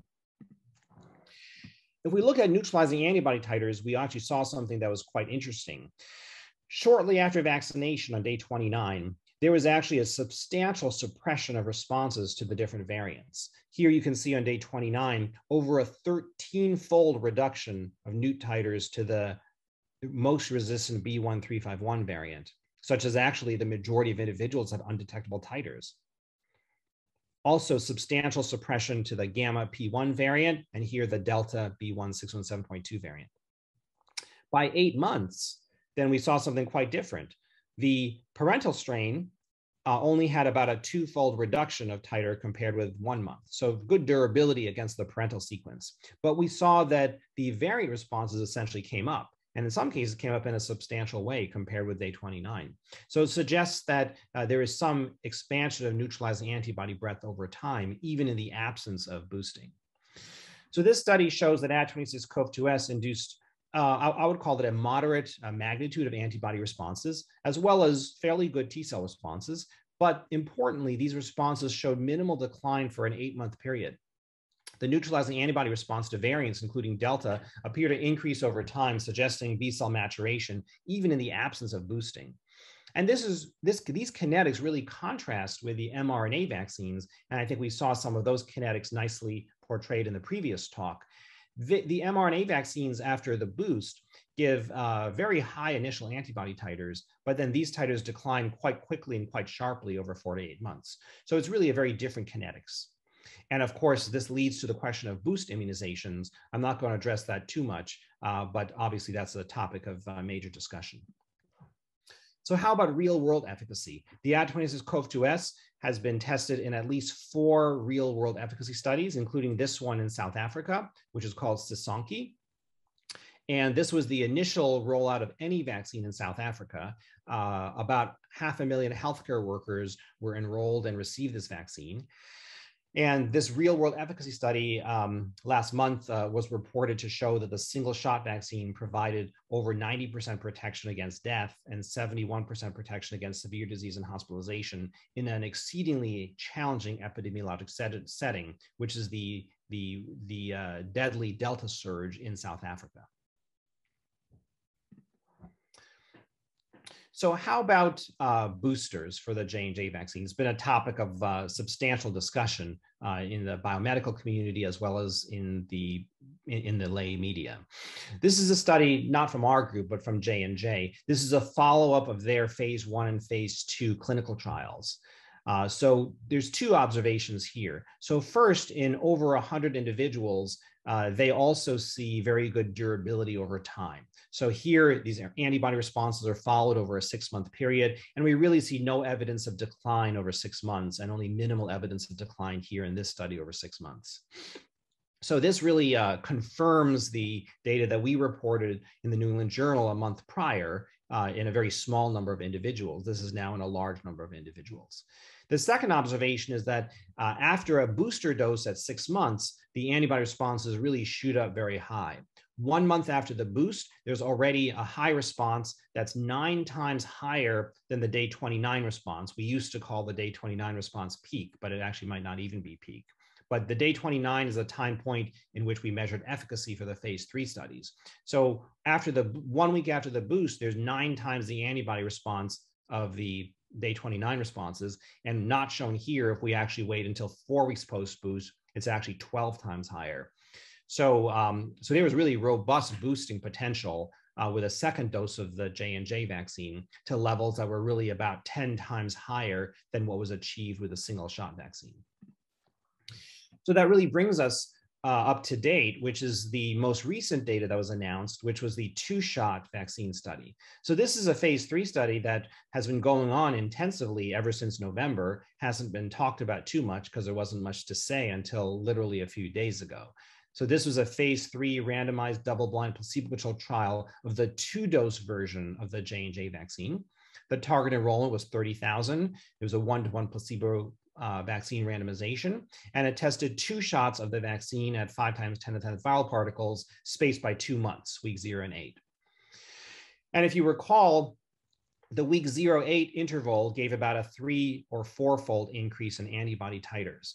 I just showed you that if we delay it instead of 2 months to 6 months, we actually get a 9 to 12-fold increase in antibody titer. So we think that the 2-shot regimen is beneficial with a boost at 2 months, but it's even better if you wait until 6 months. And this study was global in the United States, in Europe, in Latin America, South Africa, and Southeast Asia. And the results that were announced on September 21st show that the efficacy of the 2-dose vaccine is substantially better than a single shot of the vaccine. And the point estimates showed a 94% point estimate of protection against any symptomatic disease in the United States, 75% protection against any disease globally. And we think this reduction reflects the resistant P1 variant in Latin America and the resistant B1351 beta variant in South Africa, which were major sites of and major contributors to the endpoints of the study. But importantly, there was 100% protection against severe disease. So really, these efficacy numbers are substantially higher than with a 1-dose vaccine. And I think these efficacy is really very, very good. So where are we with this vaccine? So the efficacy was demonstrated in 2 global phase 3 studies, as well as in at least 4 real-world efficacy studies, including long-term protection against the Delta variant in both the United States and South Africa. I didn't have time to share the real-world efficacy studies, but there's about an 80% protection against severe disease and hospitalization with a single-shot vaccine against the Delta variant in the United States. We think the single-shot vaccine is a very good choice for individuals and or countries that want a simple, convenient, rapidly acting, and broadly administered vaccine that requires no sub-zero freezing cold chain and also has proven durable efficacy. We think this will greatly accelerate the mass vaccine campaign.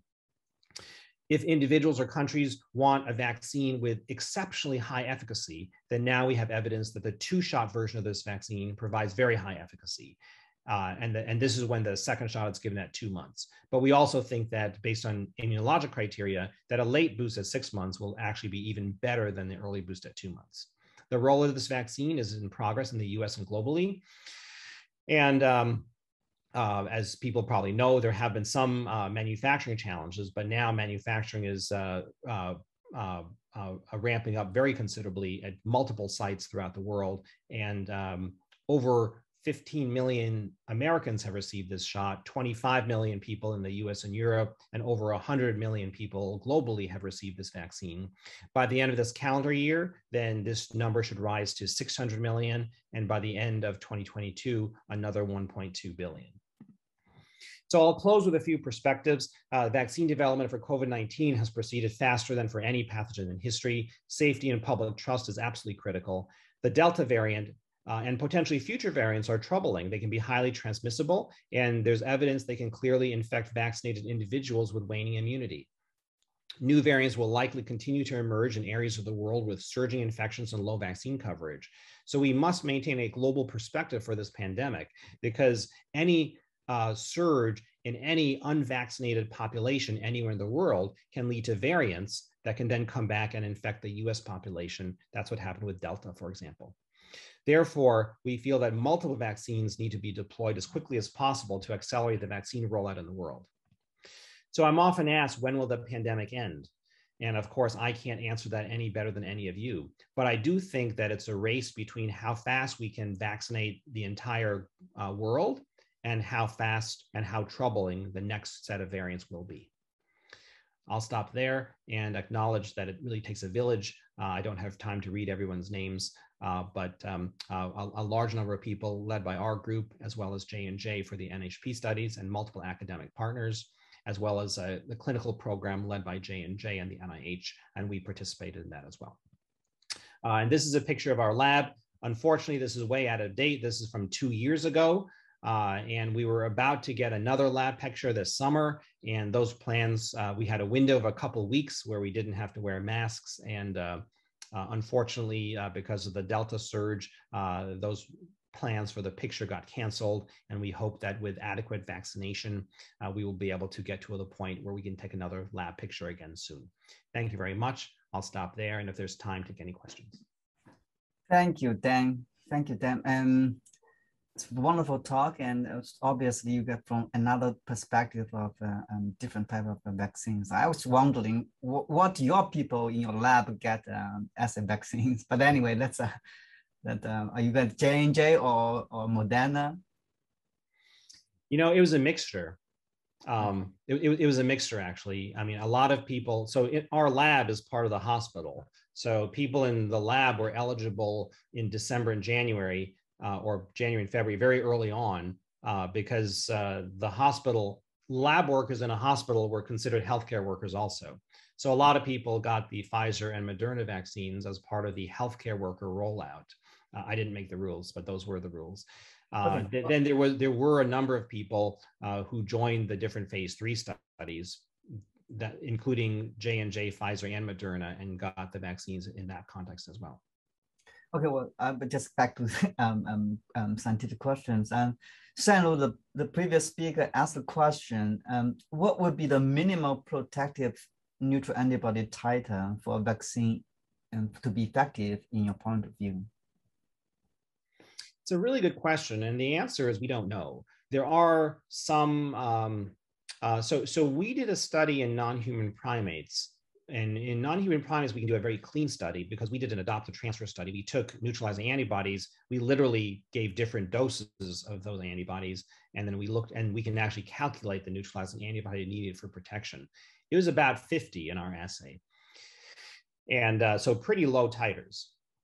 Obviously, in monkeys, then it's determined by the strain of virus and the dose of virus you give. So within the experimental parameters of the challenge model that we use, the neutralizing antibody titer that gives 50% protection was about a titer of about 50.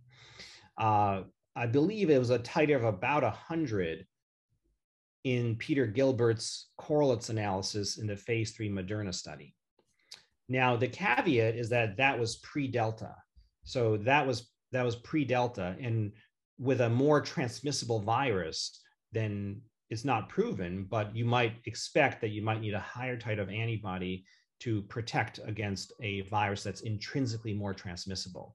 I don't think that's proven yet, but it's likely to be the case in my opinion. So the short answer is that in the here and now, we're not really sure. So there was another interesting question actually I want to ask as well, and from Tao Liu, and it has been discussed that additional boost might be needed to combat variants, and a mixed match of different type of vaccines are being tested. For example, mRNA plus adenovirus platforms. Which combination, in your opinion, has the highest benefit over risk? That's a good question. I think the official guidelines are going to be that whatever you got first, you should be boosted with second. And the reason is because that's sort of what was studied. That being said, there's 20 years of research that shows that we used to call it heterologous prime boost regimens. Now it's been renamed mix and match regimens. Since the different vaccine platforms raise different phenotypes of immune response, I see each vaccine almost sampling a different immune space. And if you do the so-called mix and match approach, you might be able to have the best of both worlds. Those studies are actually ongoing. At BIDMC, we're actually conducting a clinical trial right now in which we're enrolling Pfizer vaccinated people who are at least 6 months out from their Pfizer vaccine who want to get a J&J vaccine. And we'll be comparing them with people who got J&J followed by J&J and people who got Pfizer followed by Pfizer. And I think the data is yet to be generated, but in my opinion, there's a reasonable chance that mixing different vaccine modalities will give more breadth of different types of immune responses that might reflect the combination of the two. Well, because of time limitness, I'm not going to choose two questions, last two questions. One is from Yin Chen. So his question is it looks like the breakthrough infection caused a spike of antibody reduction, which is normal, but was this patient still ill, and how serious? Would this observation suggest that antibody titer is not an accurate indicator of the effectiveness of the vaccine? Well, you don't want to make too much out of a single case, but I can say that it was a very mild infection, so very mildly symptomatic infection. And sorry, the other part of the question was, the antibody titer. So actually, interestingly, that individual was the lowest responder. So as an individual that had an uncharacteristically low neutralizing antibody response following vaccination. So of all of that group of 20, it was actually the person that had literally the lowest response to the vaccine. Now, again, it's an N of 1. You don't want to make too much out of it, but that's that person. Well, last question from Xiaoqing Wei. Very great work, obviously. I want to ask, do you think is it possible the booster vaccine induced too high antibodies? It is possible induce some problem, such as monocytes may take up the virus through the antibody-dependent pathways, as mentioned in Dr. Liberman's talking. I don't know if there's a downside to too high antibodies. I mean, could it eventually lead to immune complex disease? Or, I mean, I think we will soon learn about that. I wouldn't be too concerned about that, but I do think that if you drive the immune system too far, then you might induce activation, induce cell death. And what's not known is from the mRNA vaccines, why is the durability so short?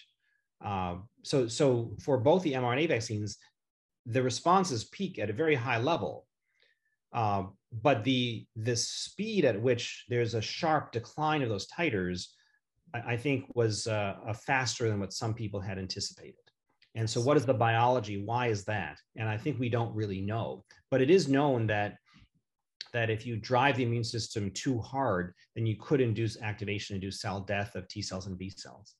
And with that, I would like to really move on to the last session of today's event, which is the HCLS Annual Distinguished Research Award Ceremony. So this year we received numerous applications from researchers at Harvard Medical School and affiliated institutions. Each candidate was evaluated by our reviewers based on the innovation, significance, and quality of their research. So in a second, Dr. Xiaoting Ma, the president of HMS-CSSA, will announce 10 awardees based on their outstanding scientific contributions. So I would like to switch the stage to Xiaoting.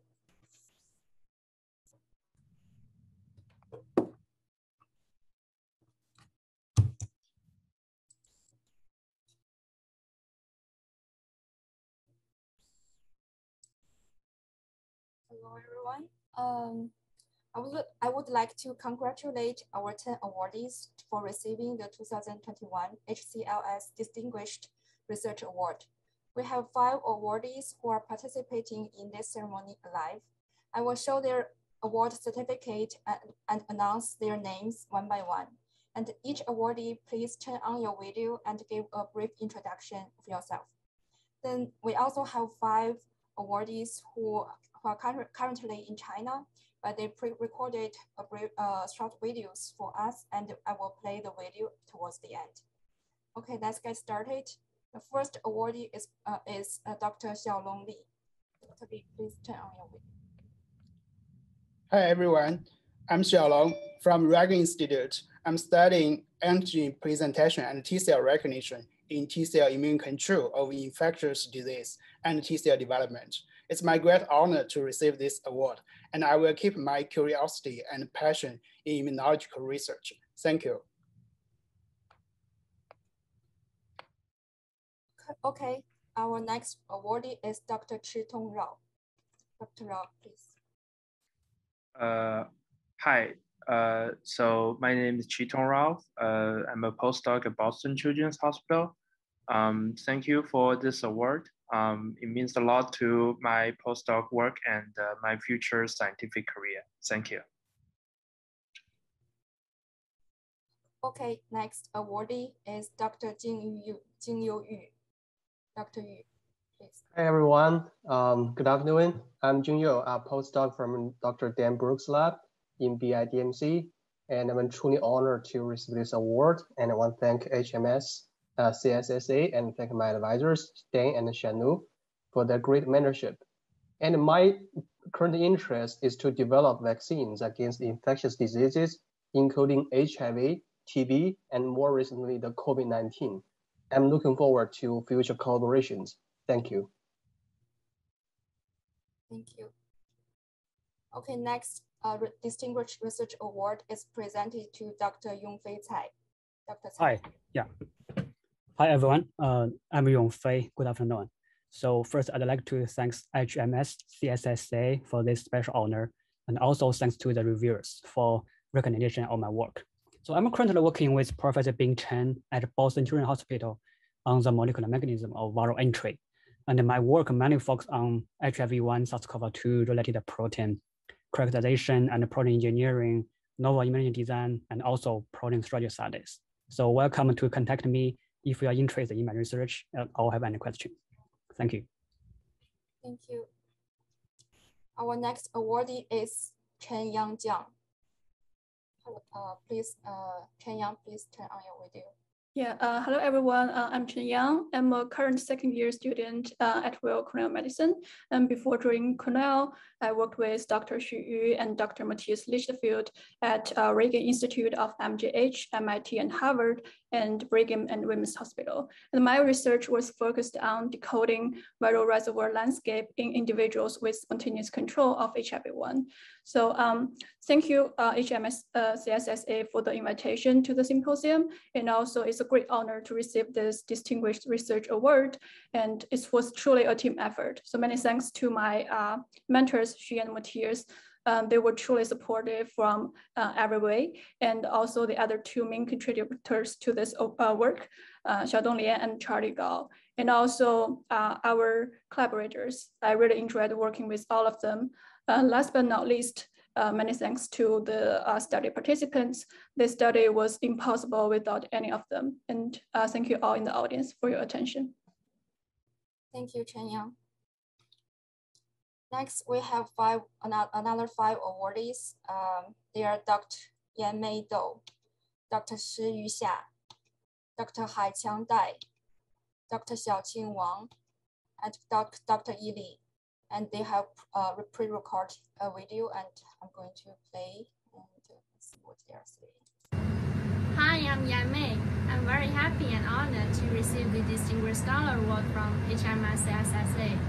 In the past 4 years, I have been working as a postdoc research fellow in Howard Medical School with a major focus in molecular mutations in human genomes. Now I have started my own lab of human genomics and computational biology in Westlake University. Looking forward to the new journey. Thank you. Hello everyone. My name is Xu Yu. I'm a recently graduated PhD student here at Harvard Medical School and Boston Children's Hospital. Here, I studied the biochemistry and structural biology of innate immunity with Professor Hao Wu. I want to thank the Chinese Scholars Association for providing this opportunity, and big congratulations to all the awardees on this accomplishment. Thank you. Hello, my name is Haiqiang Dai. Previously, I was an instructor in Dr. Fred O's lab, where I focused on the roles of Lübeck's children in antibody diversification. Now, I have started my new career as a principal investigator at the Shanghai Institute of Biochemistry and Cell Biology. It's my great honor to have this award. Many thanks to HMS, CSSA, community and award committees. Best wishes to all of you. Good morning, everyone. My name is Xiaoqing Wang. I'm a postdoc from Drs. Miles Brown and Shirley Liu's lab at the Dana-Farber Cancer Institute. My research is focusing on breast cancer immunotherapy. I'm extremely honored to be receiving Harvard Chinese Life Science Annual Distinguished Research Award. Hope Chinese researchers working at Harvard can make more achievements, and HMS-CSSA will be getting more contributions to the development of Chinese life science. Thank you very much. Hello everyone, I'm Yi Li. I was a postdoc research fellow at Boston Children's Hospital in Zhigang He's lab.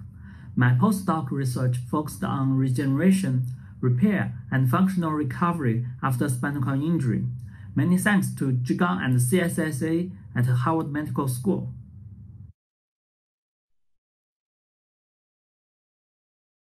Okay, thank you again, and congratulations to all the awardees for their great accomplishment. Next, I would like to wrap up this year's symposium by expressing our appreciations to a lot of people. First of all, I would like to thank the Dean of Harvard Medical School, Dr. George Daley, for his inspiring, encouraging, and warm-hearted opening remarks. Next, I would like to thank all of our speakers and moderators for giving fantastic talks and sharing their cut-edge research with us. And I would like to thank our audience for their participation and excellent questions. Finally, I would like to acknowledge our organizing committee. The core organizing committee includes Dr. Qiang Wang, the co-president of HMS, Dr. Dan Liang, the host today, and also the chief of academic division, Dr. Jiazhi Li, the chief of publicity division, Dr. Tao Liu, the co-chief of academic division, and myself. And also we want to thank the members, Dr. Wei Ke, Dr. Wei Wei, Dr. Rongqing Pan, Dr. Zheng Dongzhao, Dr. Shanlin Ke, Dr. Chun Yan Ren, and Dr. Qi Wang. And also our consulting board member, Dr. Hong Yue, for giving all the suggestions and making this great symposium happen. And we will keep on working to organize more events and provide learning and collaboration opportunities for the HMS Chinese research community. And please subscribe our WeChat account and also the mailing list, and stay tuned for the next great events. And also we are going to open recruitment for the organizing members for HMS-CSSA. And if you are interested, please don't hesitate to contact us. Thank you. Thank you for coming.